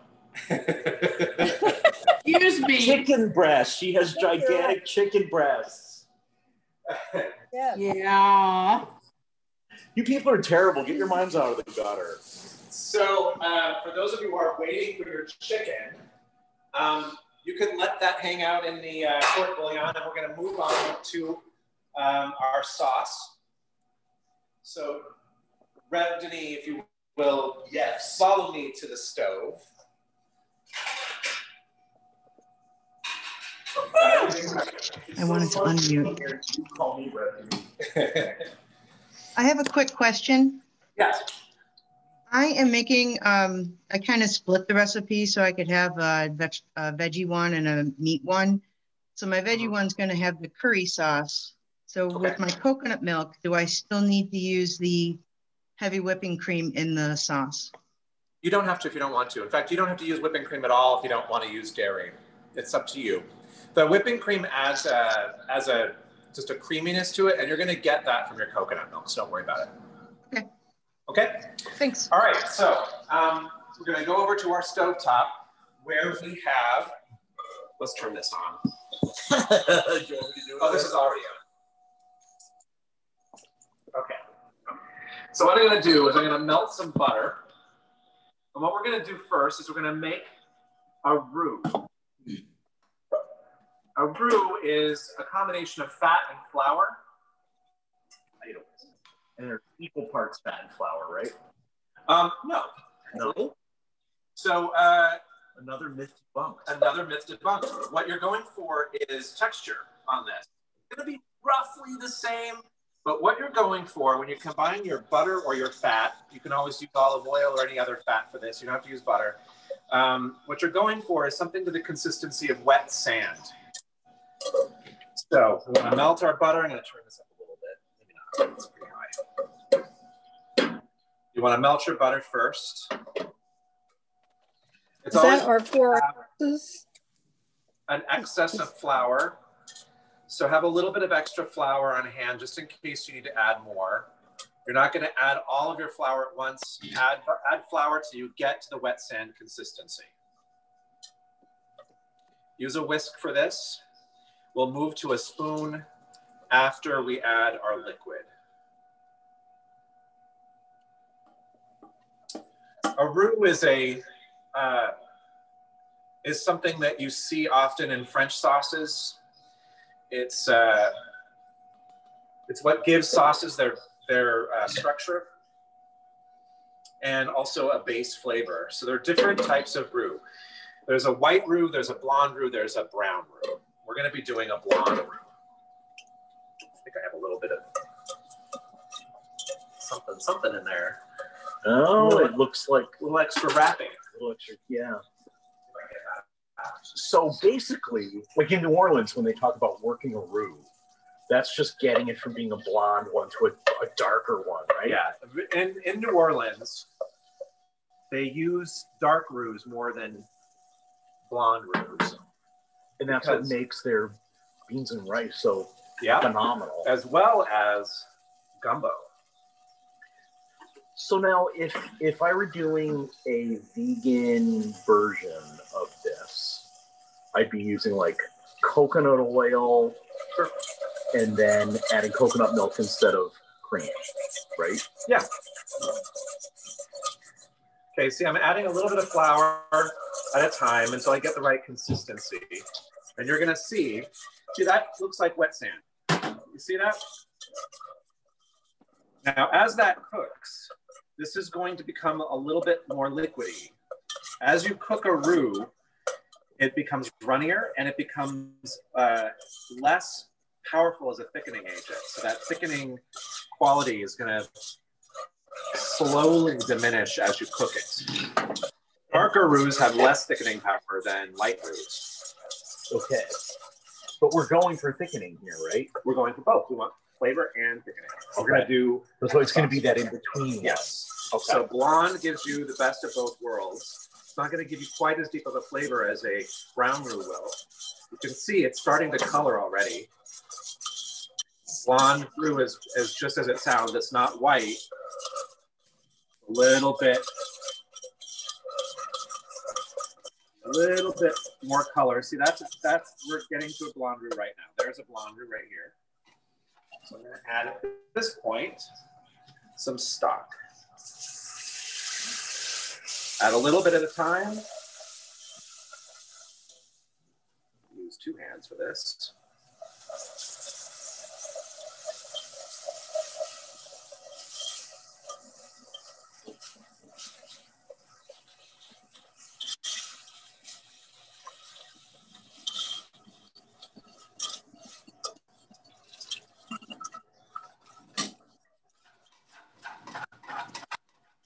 And you don't have to get, and so it's looking like you don't have to get it perfectly smooth between the addings of liquid. No. Okay. So the reason we're adding a little at a time is we don't want to overdo it. We don't want to add too much liquid so that it becomes too runny. Right. It's better to thin it if it needs to be thinned. So now as this gets to a boil, it's going to be, it's going to thicken. You can see how, like, at the edges of the pan, it has that, like, almost caramelly kind of bubbliness to it. Like, you can see the thickness of it at the edges. Right. So now I'm going to add some of my court bouillon that I strained out. Still got a little bit of flavor specks in it. Let's call it that. Oh, my God, it smells good. And then that will give it a little extra flavor. So now, why didn't you just use all court bouillon? Because the stock has been cooked a lot longer. It has more of the chicken protein in it. Aha. So it's going to have more of a chickeny flavor. The court bouillon is going to have a court bouillon flavor, less chicken flavor. Okay. So it's going to taste more like the salt and the garlic and the onion and the celery. And the caramelized fond that was in the bottom of the pan, that crust that gave it some chicken flavor. You can smell that. You can smell how... Oh, it smells incredible. And you're right. It doesn't smell chickeny. It smells like herbs and celery and garlic and... Right. Yeah. I'm just going to add a little more. And that'll be the end of that. We're letting it boil, and then we're going to add our cream. Why aren't we using the water that the chicken is poached in? Why am I or why am I not? Why are you not? I did use the quart bouillon. I used about 1/4 to, so like, let's say 1 to 4 parts. Okay. And so what we were just saying about that, Diana, is that the stock was cooked for a long time and has a really deep, dense chickeny flavor. But the quart bouillon, you know, the water from the poaching, that's the stuff that smells, it tastes, well, I haven't tasted it, but it smells like celery and salt and garlic. So it's bringing another layer of flavor to it. Okay, so on our recipes, is that what we were supposed to be using for chicken stock? Because I went out and bought chicken. No, you want to use the chicken stock primarily, and if you want to use quart bouillon, you can. I'm just kind of giving you a little you know, extra tip in there. So, like, if you went out and bought, you know, one of those $5 roasted chickens at Costco, and you wanted to make this, you could just use, you know, the chicken from Costco and use the, you know, stock from a can or a box, and it'd be great. But because he poached it, he's got that extra little poaching liquid that gives another layer of flavor to it. Okay, so you can see. At this point, is all the chicken stock in there that is part of the recipe? Yes. So I used, actually, so you can see how much chicken stock I have left over. I actually used quart bouillon in place of this amount because I wanted to use the quart bouillon because it was so nice. But you don't have to. That's not in the recipe. You don't have to use the quart bouillon, but you can. You can use all of it if you want to use all of it instead of chicken stock. It's up to you to do that. So this is the consistency we're going for. This is a sauce consistency. All right. Now at this point, this is when we start to season it. So I'm thinking about the old, like, sticking to the back of the spoon test. Yeah. Look how nice that sticks to the back of the spoon. And that's a good thickness. Does it mean I didn't use enough, I didn't make big enough roux? So it's super important that you taste as you go. So what were you asking, Diana? Well, my roux is not thick. I mean, my sauce is not thick at all. It's runny. Does that mean I didn't do enough roux? It could be. Did you add the specified amount in the recipe? Yeah, I halved it, but yes. Okay. You might have added too much liquid all at once before you allowed it to thicken between increments. So what's important when you're doing a sauce is you don't just combine all your ingredients at once, because you're approaching the right consistency with the measured ingredients. You're not just dumping them all in as the gospel rule. You're using those as a guideline. So those measurements are not intended to be strictly followed. So now that the sauce is a little thinner than ideal, is there anything that Diana can do or anybody can do to thicken it up? There are some tricks. There are some tricks in the restaurant biz. One of them is making a hand roux. You ever heard of that? A hand roux? A hand roux. So, hand roux is you take some soft butter and you put it in the palm of your hand with some flour and you kind of rub it together and you make a little dough out of it, and then you just drop it in and thicken your sauce that way. And drop it in a little bit at a time. Yeah. You don't want to just plop a whole. Use a whisk. Yeah. So there you go. That's a good fix. I've never heard of that. Okay, so I'm going to taste. Oh, look at that. It's a little bitty half teaspoon. Now you want your sauce to be a little on the salt forward side. Salt forward. You get that, folks? Salt forward, yes. Thank you. Because that's good. Okay, so far you have in here nutmeg and salt. Nutmeg and salt. You can add some pepper. Pepper is a good thing to add. I'll do that.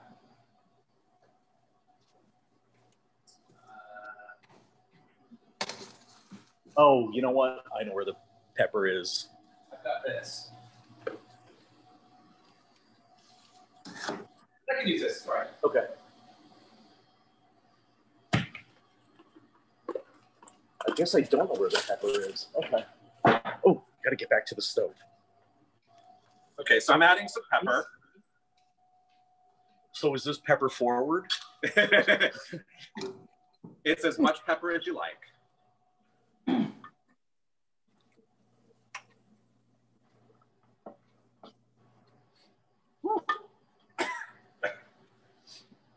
Okay, our sauce is completed. So could you add stuff like, oh, I don't know, like chicken soup herbs, like parsley, sage, rosemary, and thyme, or anything like that? Yeah, if you want to add, extra stuff in there, I prefer to have it a little more simple and have the ingredients of the pie speak for themselves. But it's really up to you to flavor it as you wish. If you were to have this in a restaurant, typically they would keep this sauce very simple and let the ingredients come through and shine through rather than the sauce. And if you're using really good butter and really good cream and really good chicken, and you're really gonna have some great flavors there. And Reggie, you're gonna taste this as well. Oh, I am? Here you go. You want to make pie? Oh, that's really good. Yeah. Oh, wow. Okay. So we've now completed our sauce and we're ready for assembly.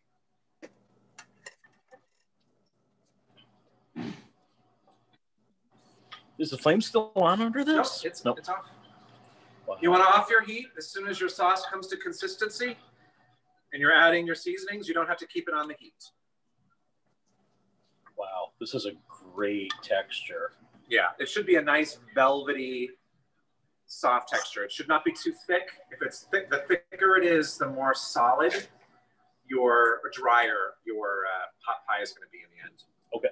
Okay, so let's move over to the table. If you want to attach that back.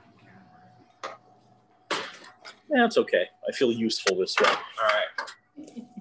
All right, now I'm going to start filling my molds. And there are two ways that we can do this.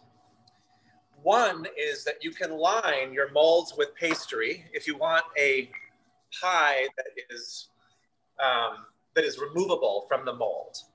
If you're going to be eating this in the vessel itself, then you don't need to put pastry in the bottom. So if you're freezing these, you'll probably, unless you're freezing them in a foil tin, you'll be just putting your filling in and then covering the top with pastry. Okay.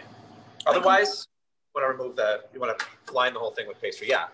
Do you spray the inside like of the ramekins with Pam or something? Well, it depends. So if you're doing, these don't need it. And also if you're not lining your pan with pastry, then you don't need it. Okay. So if you are putting pastry in the bottom and it's a stainless steel pan or something that doesn't have a nonstick coating, then you don't have to worry about it. Now here's another trick. So if you want to line your pastry. I'm gonna get on the other side. Okay. Okay. If you want to line your pastry or line your, or if you want to remove it from the pan, you want to line it with some parchment. And you can just put it in. I cut this out already. You'll just put some parchment in here and have wings coming out the sides. Line this with your pastry, put your filling in, and then put pastry over the top and bake it off. And then you'll have these as handles to pull it out. Okay? Does that make sense? Now, I don't think we have quite enough pastry. We'll see what we have. Actually, I'm going to roll out the pastry first and see what we have. Turn this a bit so people can see multiple angles. Oh boy. Now, if you're just going to put pastry on the top, then we don't have to do this first. You can fill your pans first, and then do your pastry. So again, I'm going to put some flour on the board. We'll roll this out. We're going to roll our pastry out to about 1/8 of an inch thick. That's really thin. Well, you'll see it's actually not. Theoretically it seems thin, but it really isn't. So right now we're at about 1/4 of an inch. It's pretty thick. Now you'll notice if you're rolling out your pastry right now, you'll notice that the chilling has reduced its elasticity. It's a lot easier to work with when it's chilled. And it's kind of amazing how it's retaining a rectangular shape. Yeah. That's only if you're a pro. If you're an amateur like me, it's not. I'm just saying. But I think the fact that there was all that, what did you call it, book folding? Yeah. Yeah, that really, like, you know, it gave it that rectangular shape. And because of the bit of refrigeration, it feels like that's what's making it keep that shape, helping it keep that shape. So you can be liberal with the flour at this point, since we're not folding it into the dough anymore. It's just keeping it from sticking to your surface. And I would say we probably, in this case, we probably don't have enough to line a whole pan for our recipe. So I'm probably just going to fill these up and then put that on top. So the way you fill, you're going to put some of your filling into one layer on the bottom like so.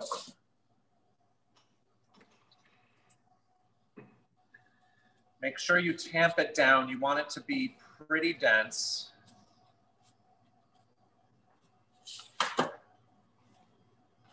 Again, I'm doing a half recipe, so we're able to make 3 1-pound pot pies. And then I'm going to take some sauce.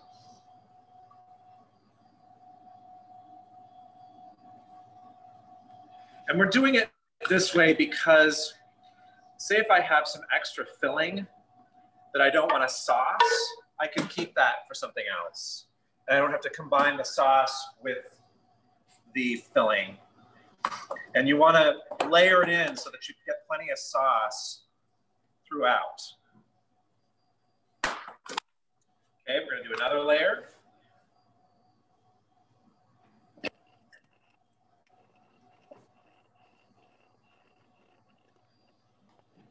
So how many layers total will you do in each?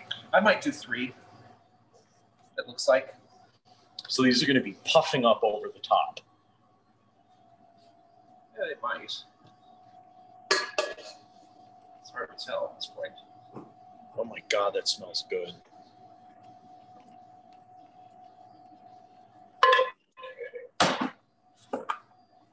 Just a little to top that off. And you'll notice I'm going to probably have some left over.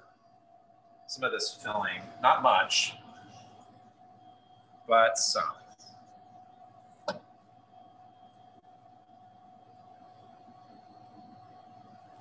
And I think it's because I used a whole 1-pound bag of vegetables. That would explain. Instead of like a 12-ounce bag. Okay, so I'm going to add a little more sauce to each.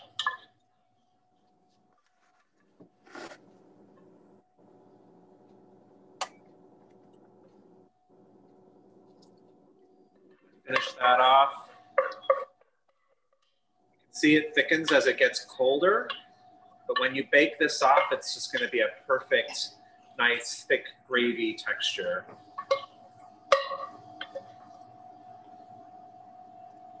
All right. Okay. Now, I'm going to I'm going to take my pastry. Let's see, do 3 pieces.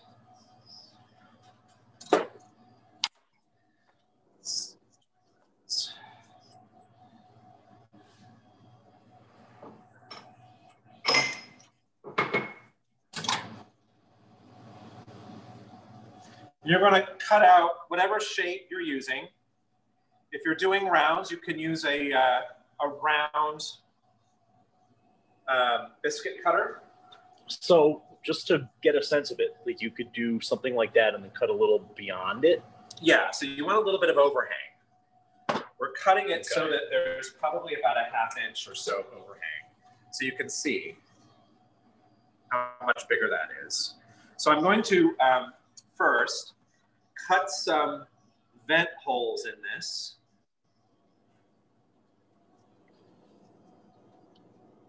And this will just allow steam to escape. All right, we're just gonna lay these on top. And what I'm gonna do is I'm gonna crimp around the edge. So it kind of grabs the edge of this.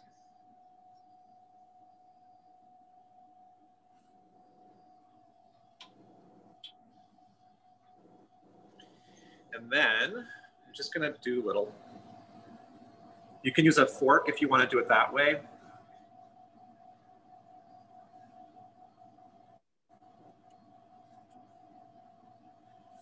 On the next one, could you show us how to use a fork? Yep. Do we have a fork? No, we don't have any forks here. So that's no then. we only have sporks at East Shore Unitarian Universalist Church. I'm happy to do that if you have a fork. Let me grab a fork. Okay.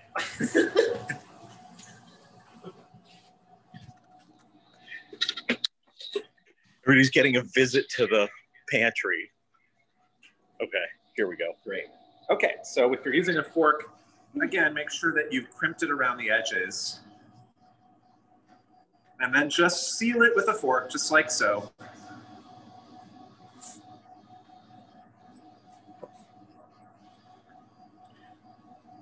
Now, are you going to leave all these dangly bits or cut them away? You can cut them away if you want to make it neater. You can use scissors for that. It's probably easier, but you know, I'll probably just leave it for now. Okay. They're super cute. Yeah. So like that's probably a little too long, so I can just cut that down a little bit. There you go.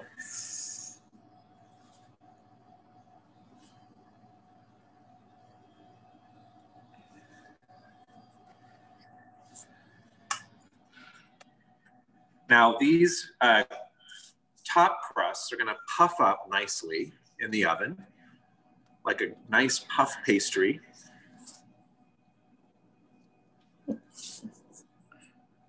We have to put this into the oven directly, don't we? We're not going to do that. We're not? No, I'm going to show them the finished one. Okay. Okay, so now we've got our covered. And so I'm noticing that there's like little bits where the crust got really thin in here where it's not totally covering the edge of the pan. It's okay. And it's perfectly fine, right? It is, it's fine. These can be, you know, however, I mean, I would spend more time on this if I was so inclined, but, you know, I would make it a little neater around the edges. Because it's not my kitchen, I'd have to ask you for scissors and stuff like that, yeah, to make it a little cleaner. So typically what you would do is you would lay your crust over the top, and then you would just take scissors and snip it to fit about 1/2 inch over the edge. And then you would crimp it, and you would have a lovely... and it's all good. This is just all good. Rustic. Exactly. So now what I'm going to do is an egg wash. So an egg wash is really, depending on who you ask, it's either an egg white, or it's an egg white with an egg yolk, or it's just an egg yolk, or it's an egg yolk with water. We're doing a whole egg, and that's it. I'm just going to, wow, that's really yellow. And they're good eggs. They're, you know, grass-fed, free-range. So I'm just gonna whisk this up until I have lengthened those proteins enough to where it's liquidy. If it's not whisked enough, it's gonna feel more gelatinous. It's going to feel more connected. The more you whisk this up, the more liquidy it becomes. So if you're seeing bits of white and yolk in there, you haven't whisked it enough. Right. You should have a uniform mixture like so. Now you're going to take a pastry brush or a silicone brush like this. We're just going to brush over the tops, get evenly coated around the top and the edge.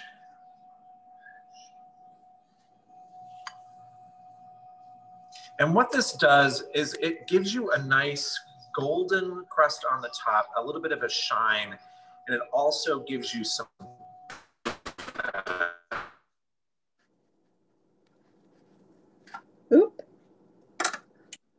crunch, a light crunchy texture, and along the crimping. So this is way more egg wash than I've ever put on a pastry before. And now I'm understanding why my egg washes never come out very nice. You just want to get it in the crevices and make sure that it's well coated.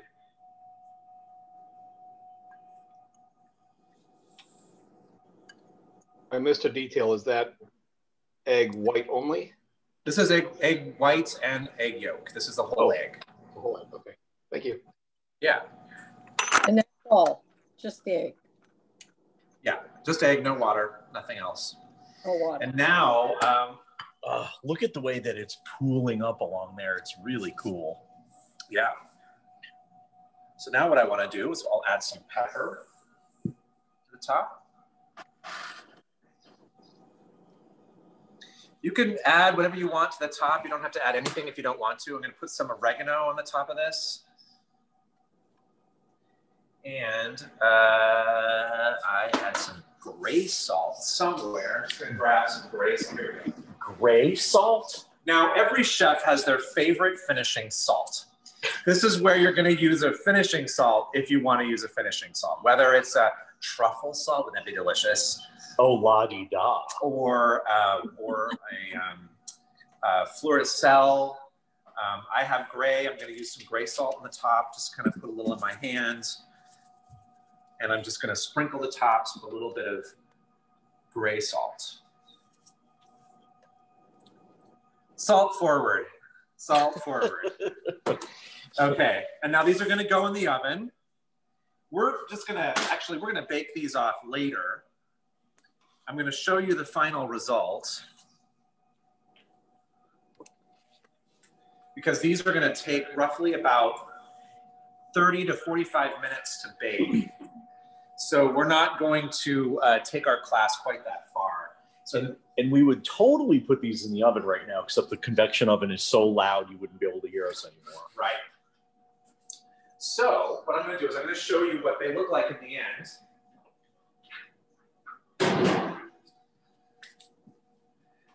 Now, let's get a good look at this. This is a completed one in which I lined the whole pan with the pastry, and I was able to take it out. Can you see that? Isn't that gorgeous? So yes. That's amazing.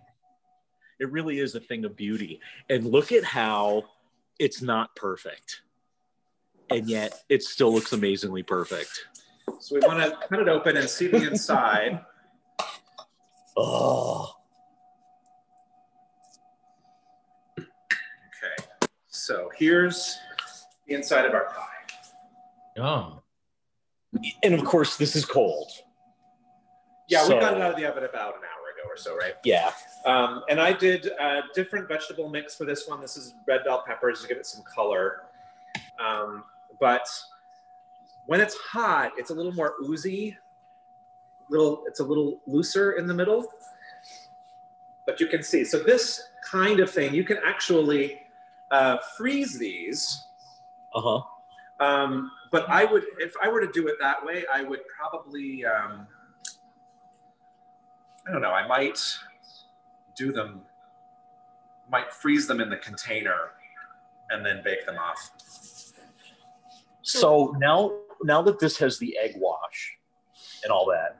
Is it like imperative that it get into the oven pretty quickly, or could it get frozen like this? It can get frozen like that. Oh, wow. I mean, it's not ideal. Right. Not ideal. Okay. I would rather not do the egg wash until it's ready to go in. Yeah. But this was for the purpose of demo. So this is what I'm dying to see. Look at that bottom. It's not soggy at all. Paul Hollywood would be proud. Yeah, so you get like the crust has a nice flakiness to it. It's got some resilience, so it's not going to fall apart on you. So if your crust is too dry, it may be a little more delicate than this. But you know, crust is one of those things. A pie crust, it's an intuitive thing. You have to, when you're combining your ingredients, you have to do it in such a way that after much experience, you get it exactly the way you want it. Fast question, Mike. Yeah. Are we putting these in the oven on a cookie sheet or just in the oven? So ideally, you're putting them directly on an oven rack with a rimmed cookie sheet underneath it, so it catches any drippings. So like on the shelf below it, yes, rather than sitting it right on the cookie sheet. Okay. You'll have it at 350 degrees, and it'll be roughly about 40 minutes or so. You'll want to check it after 30 and see where you are. And we're going for what temperature now again? 350. No, I mean the interior. So you'll check the temperature. You want the temperature to be 165, which is the safe zone for chicken. If your chicken is fully cooked, you don't have to worry about that so much.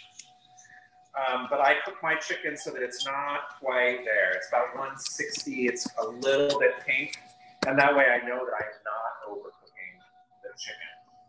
Because I want that chicken to be really soft and succulent.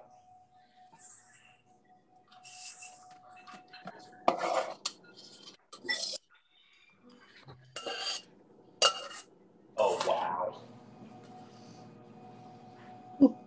Oh, my goodness.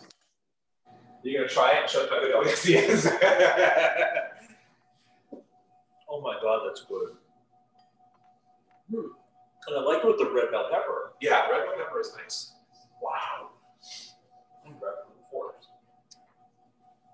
Okay, so while you have your pies in the oven, we're gonna do a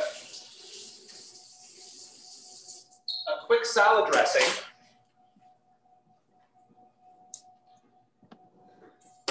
So most of you probably don't make a salad dressing at home, but it is the easiest thing to do. And I just wanted to talk about the principles of making a salad dressing. Basically, it's water or vinegar. It's a mixture that's soluble in water and an oil, and they have to come together as a emulsified mixture. So there has to be an emulsifier in there to bring it together into a salad dressing. So what I use for emulsifiers, anything with lecithin, which would be like an egg yolk, or you can use mustard. And typically prepared mustard has lecithin in it or egg yolk in it. I make my own prepared mustard at home, and I use an egg yolk to bring it together to give it some thickness. So you're going to get your salad greens. You want your salad greens nice and chilled. So we have a spring mix here. And this is just for demo's sake. If you want to use another type of lettuce, add whatever vegetables you want to your salad. Really, the key take home here is the salad dressing. So I'm going to grab my ingredients. I have to come around this side and do that. And what kind of dressing are you going to make? I'm just going to make a straight up vinaigrette. Okay. Let's put this in that bowl. Okay. I can use that for that. Thank you. Okay. So I'm going to add some vinegar. You can add the vinegar of your choice. Just going to use what we have here. This is just apple cider vinegar. If you want to use something nicer, use a white wine or red wine vinegar. We're going to add about a 1/4 cup or so.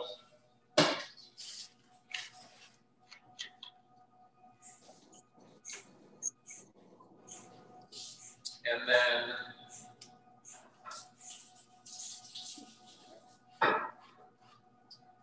I'm going to crush some garlic. That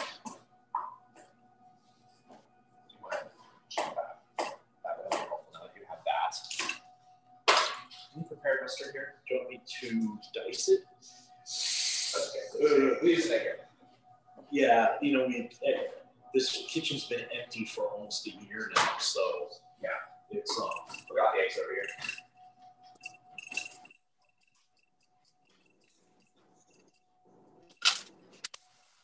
You have mustard powder. Yeah, it's okay. Well, we might add some mustard powder just for flavor. But for the purposes of this, we're going to use an egg yolk. So if you don't have any mustard and you don't mind using a raw egg,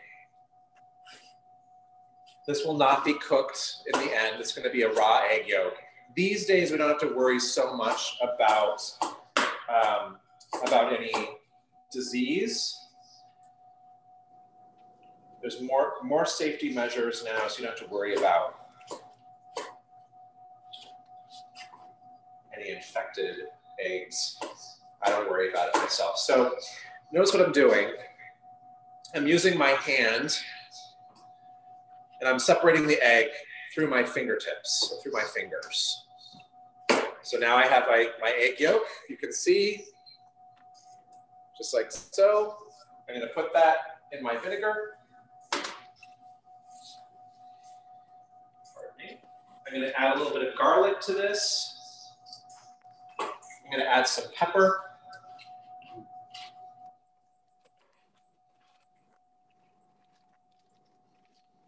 I'm going to add some salt. Add plenty of salt. Once again, this is going to cover the leaves, so you want it to be saltier because you're going to have a very little scant amount of salad dressing for your salad. Okay. All right. I might add a little bit of Worcestershire to this. Whatever you want to do, it's okay. I'm just going to whisk. You can add some shallot to this if you want to. You can add some mustard to this if you want to. I'm just going to whisk this up. And then I'm going to take the oil of my choice, and I'm just going to very slowly, as I'm whisking, drop some of this oil in. And that egg yolk is going to do its work to combine the vinegar with the oil. You can add some herb to this. You can either do it before or after you make your salad dressing. It's up to you.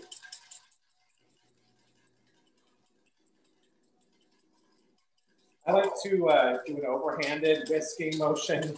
Some people prefer to do an underhanded.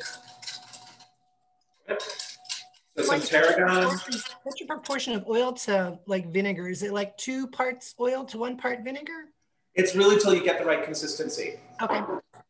So if you're going for instance, if you want to make salad dressing that's going to last you a week or so, you might want to make a cup of salad dressing. And you might just do like you might start with about 1/3 of a cup or a 1/4 of a cup of vinegar. And then you'll add your oil to that. Okay, great. If anyone's concerned about using raw eggs, I just checked, they still sell them. Davidson's brand sells a pasteurized in the shell eggs. You could buy them at Giant Eagle, Walmart, Heinen's. Oh, wow. I've never heard of that. Pasteurized in the shell. Yeah. Oh, pasteurized in the shell. Okay, go ahead and tell them the rest now. You can also buy, you can get the powdered eggs. That works. Glenn was involved in designing systems that pasteurized eggs for Davidson's. Who was? You were, Glenn? I was, yeah. Yeah. In a past life. You know, another thing I do a lot with salad dressing, because I haven't bought bottled salad dressing in a million years, is especially if I'm making just one serving of salad dressing, I use a little mayonnaise and then whisk oil into it, and you get a nice consistency that way too, without having to use a raw egg. And essentially what we're making here is a mayonnaise. Yeah. So mayonnaise is made with an acid and a fat that's emulsified with egg yolks.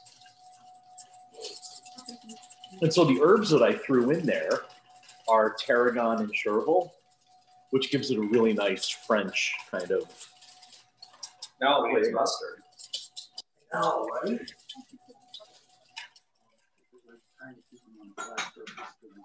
So you'll notice that your salad dressing, as you're whisking it, is becoming thicker, becoming more of a sauce consistency, the more fat you add. And as I said, you can add any kind of fat you like. You can use salad oil, you can use a really good olive oil if you want to. But the key is to add it in small amounts gradually so that that yolk has a chance to absorb it. Or if you're using mustard, prepared mustard, that'll also give you an emulsification. Well, we have enough turmeric here to sink a ship, but no dried mustard. That's okay. You understand, I want to dry mustard. Okay, so can we see what we got here? This is a sauce-like consistency that I got just from adding gradually some oil to an acid with egg yolk.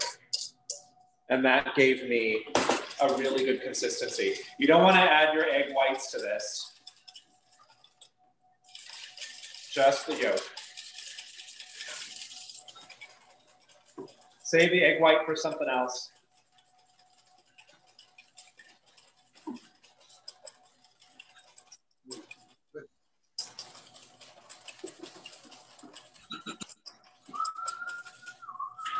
All right. So now I want to taste it.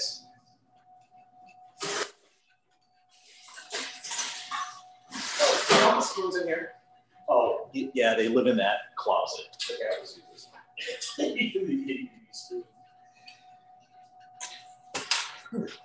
Salt forward is perfect. Right.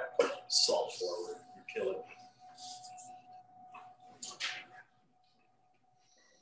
Okay, anybody have questions about the salad dressing?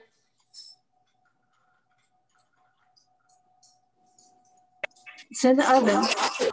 Hello. Is the more you make them? Yep. What else can I do with the pastry? If you have extra, you mean? Yes. Galette. Yeah, you can. Yeah, you can save it for. Yeah, you can just make another pie with it if you want. If you want to do like a little, like Danita suggested, a galette. If you have a small amount left, you can just take some fruit or a vegetable of your choice. You can roll out your dough and just lay in some vegetable or fruit and then fold the dough over it, brush it with egg wash and bake it off, and you'll have what they call a galette. Oh, okay. So the galette is always kind of open in the center and then has just sort of folded over. Yeah, I know how to do a galette. And it works really well with apples. So if you mix, like slice up your apples and mix it with a little cinnamon and sugar, a tiny bit of flour, and then do the folding over and then put a tad of butter in the middle. That's my favorite thing to do in the middle. Okay. So when you're doing your salad, this is one thing that's rather important to me is you don't want to add too much salad dressing. You're going to add a few drops And then you're just going to combine. What you're going for is your leaves to be, oops, just lightly coated in the dressing. Can you see how dry we've got this? There's no pooling on the bottom. And this is why I suggested using quite a bit of salt in that. You want your dressing to be flavorful. So that when you use a small amount, say in our case, I used about a tablespoon in here, then you'll get plenty of flavor with that small amount of salad dressing. You want to add whatever you want in there?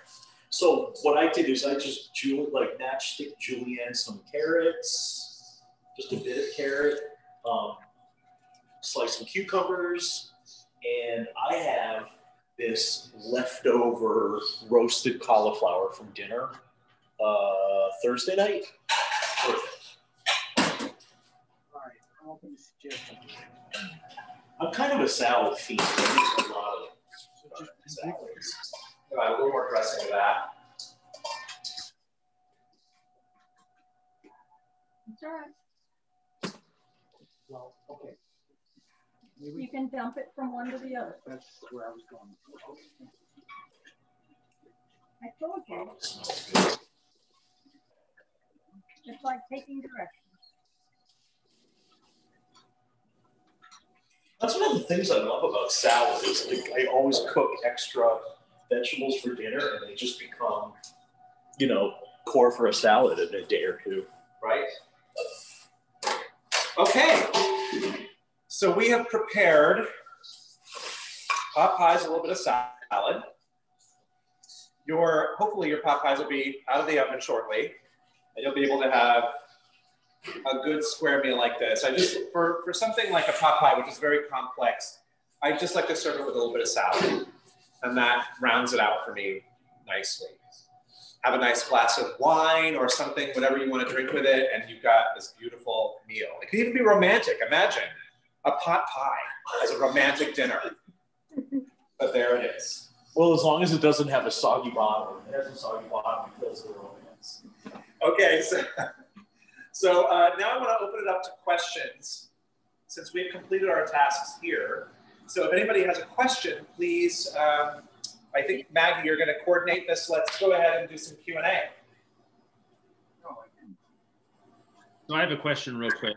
If you do a crust on the bottom as well as the top, how do you get the crust on the bottom so it doesn't get soggy and the top not burn then?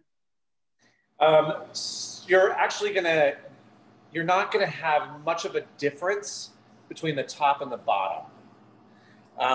If your top crust is nice and golden brown, then your crust on the bottom should also be, depending on your vessel. Now, if you're doing something like this, which is a really thick vessel, it's gonna be a lot lighter than the top.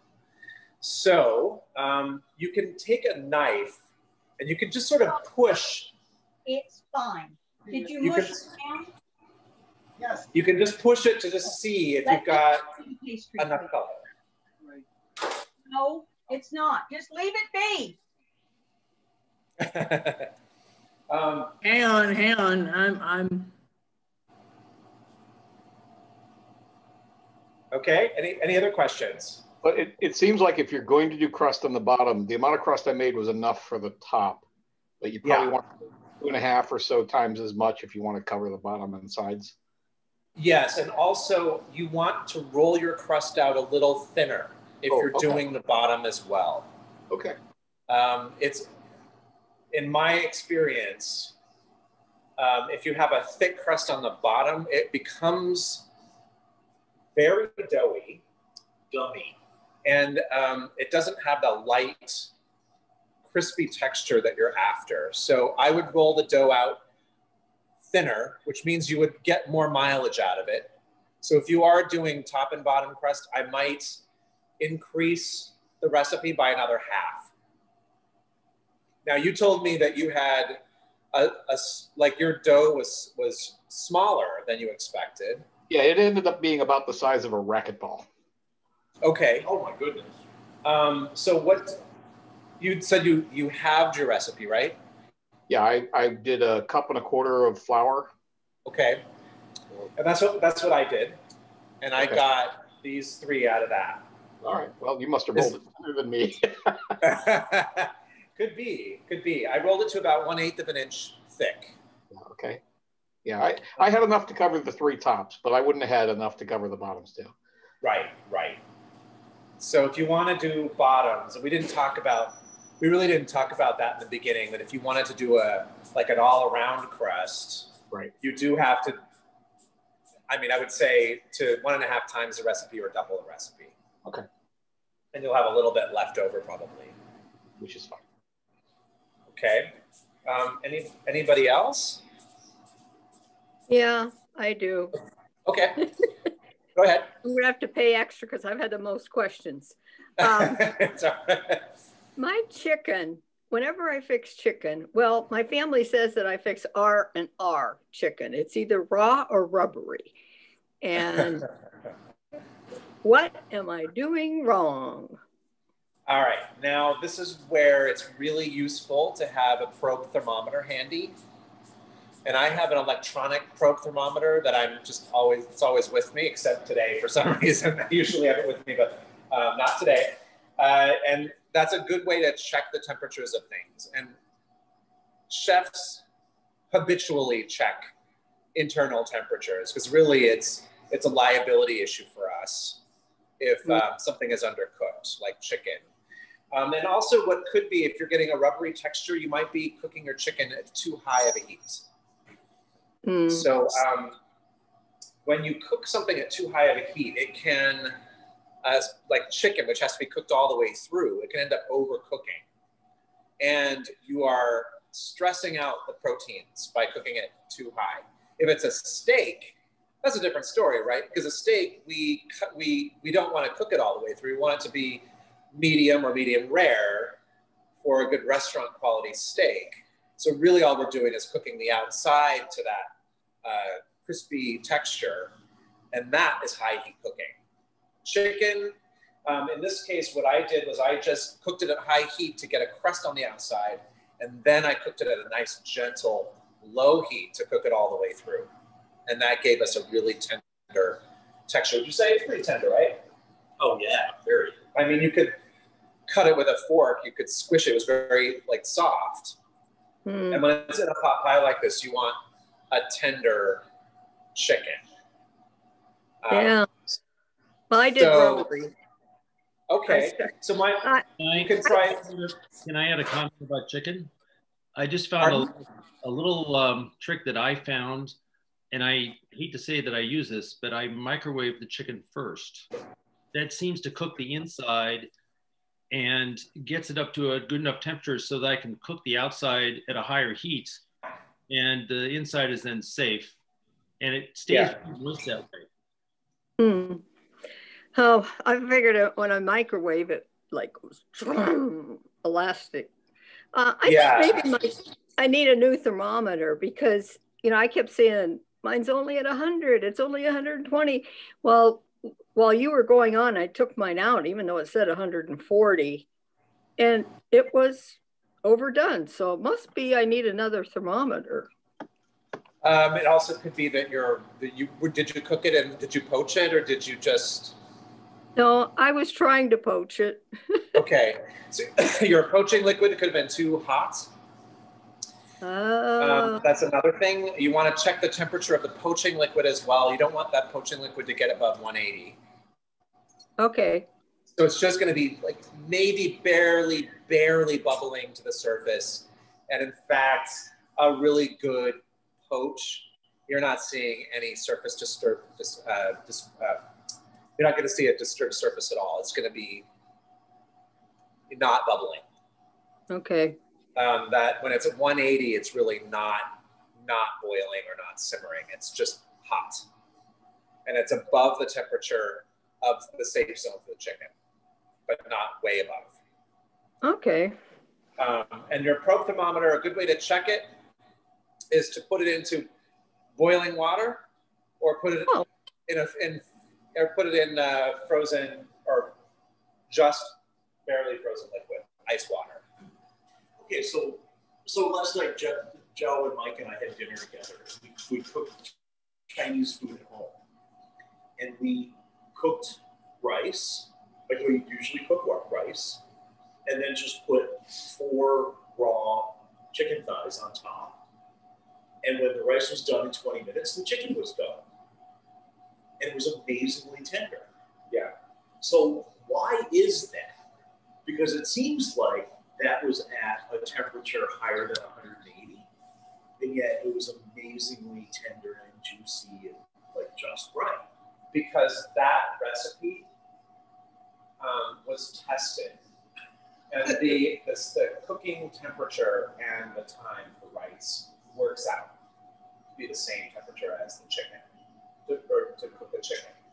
So she had probably done a test to see if they would cook well together, and that even might have been some ancient Chinese recipe, right? They've done it many, many times, and they know that it works out. Because otherwise, you would have to test it. Well, no matter what the temperature is under the rice, the steam coming off the rice is it boiling. Yeah, so it's consistent. You're steaming the chicken. Right. And so it's the time it takes to cook that amount of rice and the time it takes to cook the chicken are the same.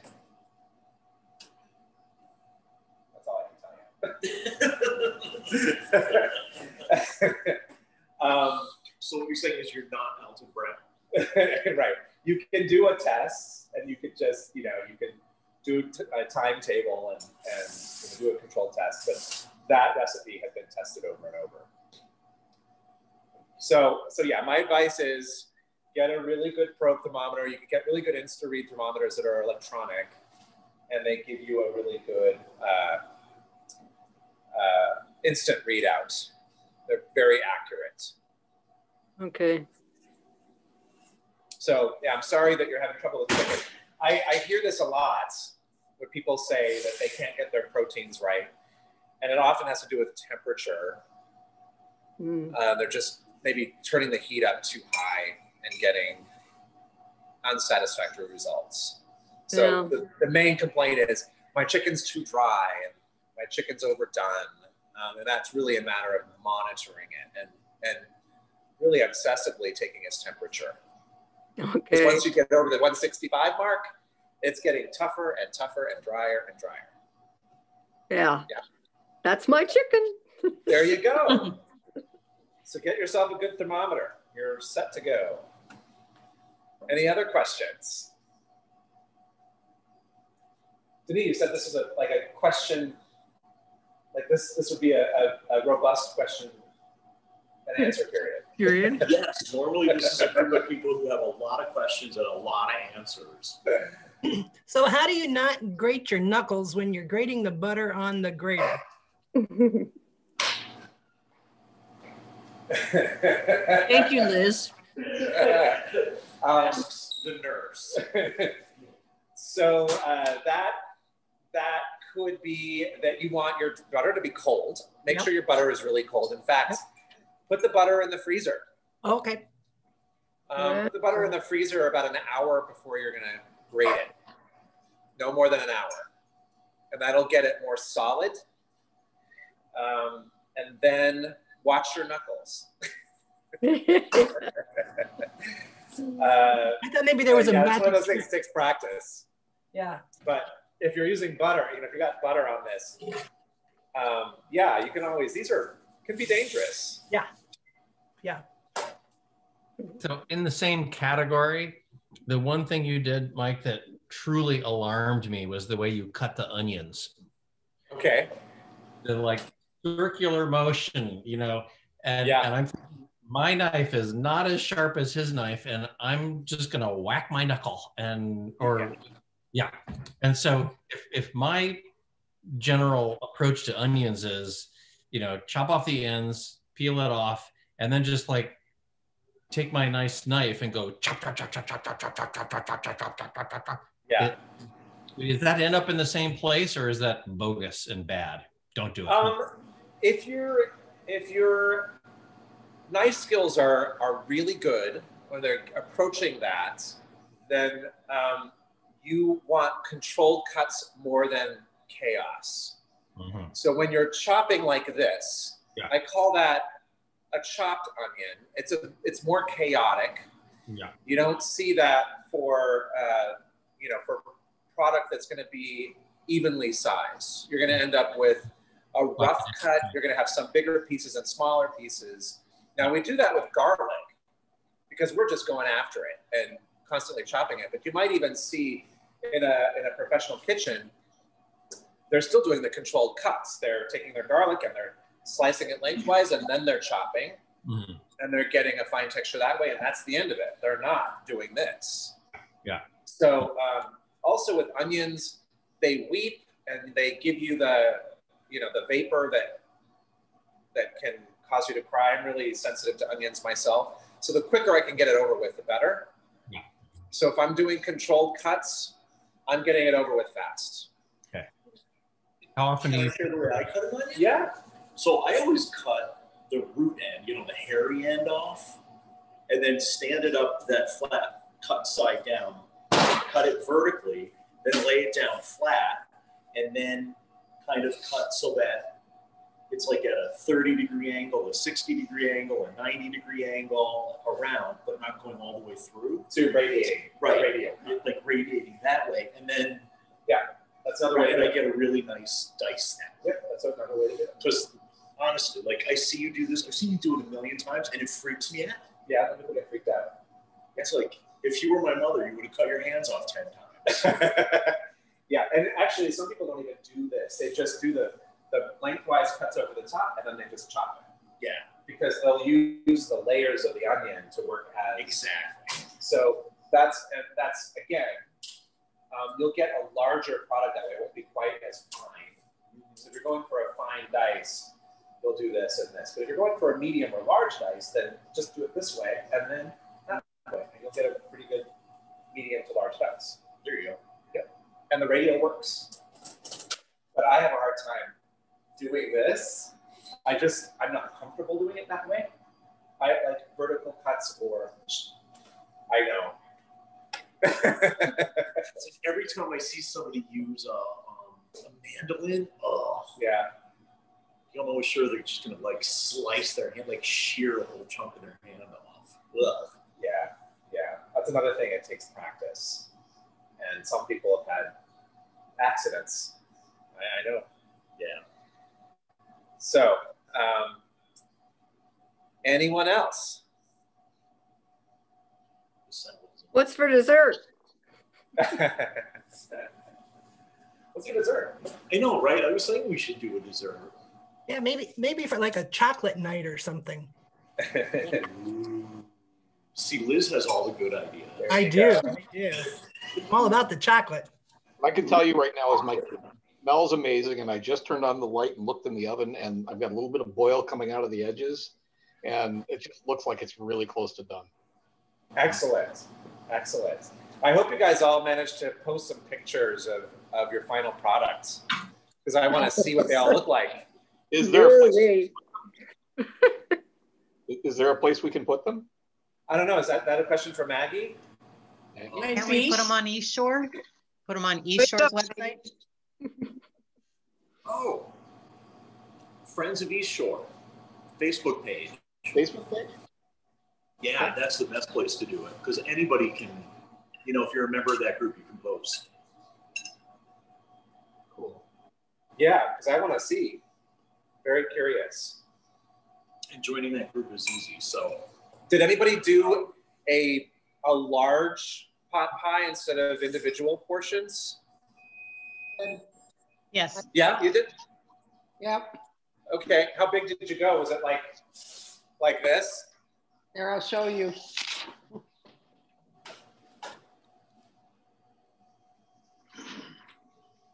No, we're not doing ours till tomorrow.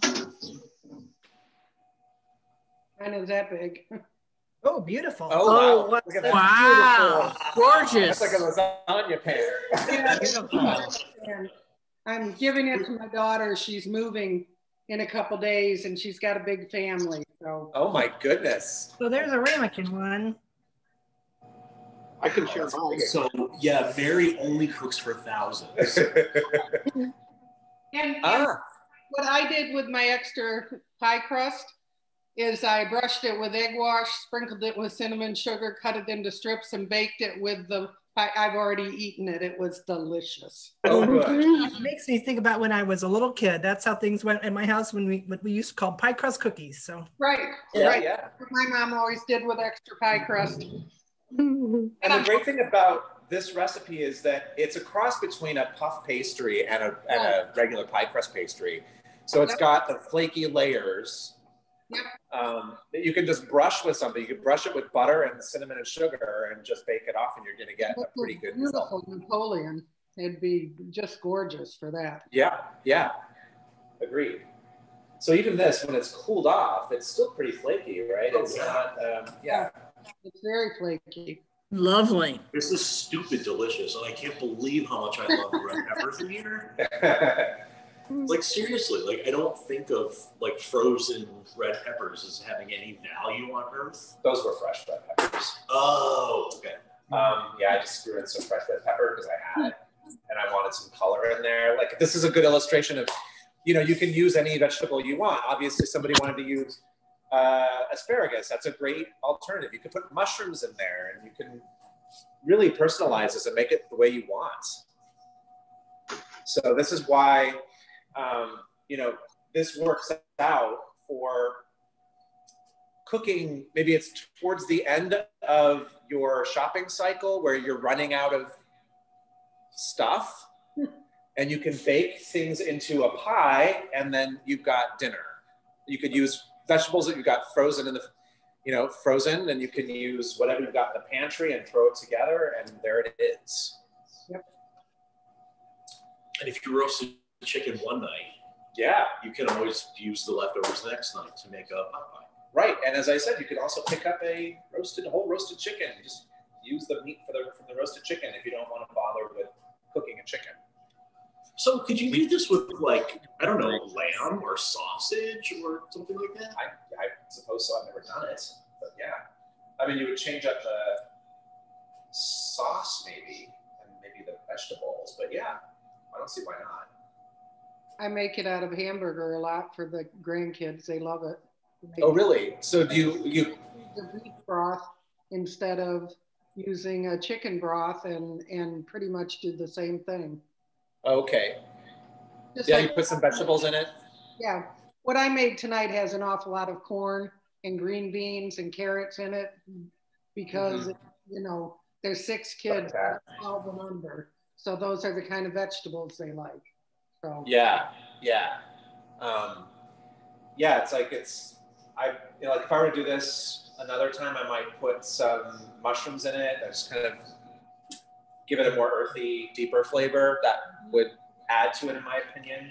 I'm dying to make this with like baked cube tofu and coconut milk and coconut oil and curry. The curry one is amazing. If you want to do curry, you would make like it's basically the recipe that I've put out here is like a Thai curry with coconut milk,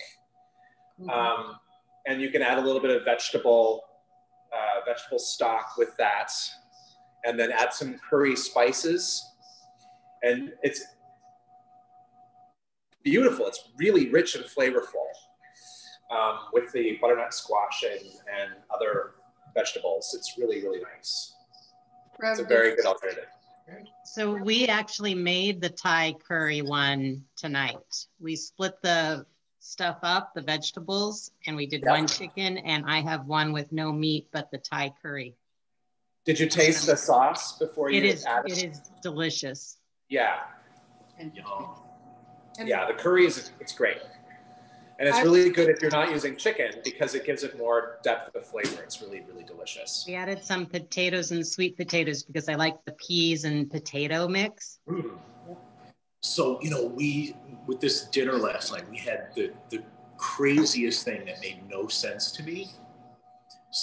Cold silken tofu cut into slices and then just sort of like laid down. And then fresh avocado cut into slices the same way and laid down over it. And then just pouring a really simple dressing of, what was it? Soy sauce, a bit of water, sesame oil, and garlic. And that was it. With avocado. And it was cold, like silken tofu and avocado. Like, who'd have known? It was amazing. That was delicious. Yeah. I've never eaten silken tofu like that before. Asian cooking. If you ever want to do some really good Asian cooking, I picked up a book called Every Grain of Rice. I highly recommend it if you want to do good rustic countryside Chinese cooking. And there's so much vegan and vegetarian in there. It's ridiculous. Not as much meat. It's brilliant. If you want to do really good authentic Chinese cooking, Every Grain of Rice. Fuchsia Dunlop. That's the name of the author. If I were to do this dish vegetarian, do it vegan, I would use soy curls rather than tofu. It's a shredded, dried tofu that you reconstitute, and it has a nice flavor to substitute for chicken in a sauce like this. It's a good idea. Do you have to do anything to it? No. I mean, you rehydrate it, you squeeze the water out of it, and then you would just add it in with the sauce. You can brown it. You can brown it the same way that you do the chicken in the way the recipe was printed. You could even put it in with the aromatics and brown it that way. But even just squeezing the water out and putting it in the sauce would give it it has a nice texture for substituting. It's almost like pieces of chicken. So. Right. Oh, wow. I've never tried that product before. I got to give that a whirl. Yeah, it's just tofu, but it's a different texture because it's been dried and shredded into bigger pieces. So is it fully dried or is it like a jerky? It's completely dried. Okay. If you tried, you could crumble it. You know, you could. Wow. It takes some effort, but you could crumble it. Now, where would you find a product like that? I get it from Amazon, but I think Whole Foods may carry it. Okay. But nowadays, everything is delivered here, or I pick it up. Right. I get it from Amazon. Right. Okay. This is really so. good. Anybody else have a topic that they want to explore? All I wanted to say was I'm eating my pot pie. It's great. Oh, you're eating it? Yep. Dude. All right. Good job. We have a good. Everybody show your pot pies. We want to see them all. Let's have a whole. Yeah, let's see them. It didn't even occur to me until about 10 minutes ago that I could put the pot pies into the regular oven and not the gallery of pot pies. Wait, here we go. Nice. There's Okay. Well, there's like practice, medium, and okay. There's why they turn out like Yeah, I mean it is like putting these things together and making them look polished. It can take some practice. If you want to. It's making pastry. It's not it's not going to be perfect the very first time you do it. Don't feel like it has to be a perfect turned out product. I've been doing this for many years. I mean, I got my culinary degree in 2006, so I've been working in bakeries and restaurants since, and lots of practice. Same for me. Decades. Yeah. Oh, good. Yeah. So anyway, I wanted to thank you guys for tonight. I had a really nice time. It was great to meet you all. Thank you. And thank you. It was fun. Yeah, I hope that you do this again. And at some point, you might want to do these and freeze them and bake them off when you want them. This is one of the beauty of this kind of thing is that you can pull it out of the freezer and just heat it up in the oven when you don't really want to cook. And you've got something really beautiful. In fact, I made these for my sister when she was pregnant with twins. Actually, she had just given birth to her twins. And I made, 30 or so individual pot pies that they could stuff in their chest freezer. That they could just pull out, among other things that I made. So they could just pull out and eat when they didn't have time to cook. And she you know, a year later, she was saying she was pulling out some of these pot pies in the freezer. Yep. So, freezer very much? No, it lasts for a year. Freezer can hold it for a year. It's amazing. If you wrap it well. So it'd be really cool to do this again. Okay. Yeah. Do it. I had a surprisingly good time. I thought it was just going to be like running around. Yeah. You know? No, it was great. You guys are great teachers. Thank you. Thank Yeah, you. It was really that was wonderful. Yep. Good. Now, let's all keep our fingers and toes crossed that the recording came out. Yep. Yes. Do keep your fingers and toes crossed. All right. And for those of you who are familiar with the East Shore Kitchen, it's really clean. That's the favorite part about doing this today. Like while Mike was prepping, I was cleaning. Oh my gosh, that range is like new. The stoves in the hood look brand new. Yeah. Yeah, it was a pleasure working in this kitchen. I love working in this kitchen. I suppose I talk about my husband too often, but my husband's the one that designed the kitchen and ordered all the appliances and stuff. So yeah. Did a great job. It's a beautiful kitchen. It works well. Yeah, it really is helpful to have a good kitchen. There's a nice flow. And I don't think you talk about him too much at all. Thank you. I don't think so either. Okay. We all love him. All right. If there aren't any more questions, I think we're good to go. What do you think, Maggie?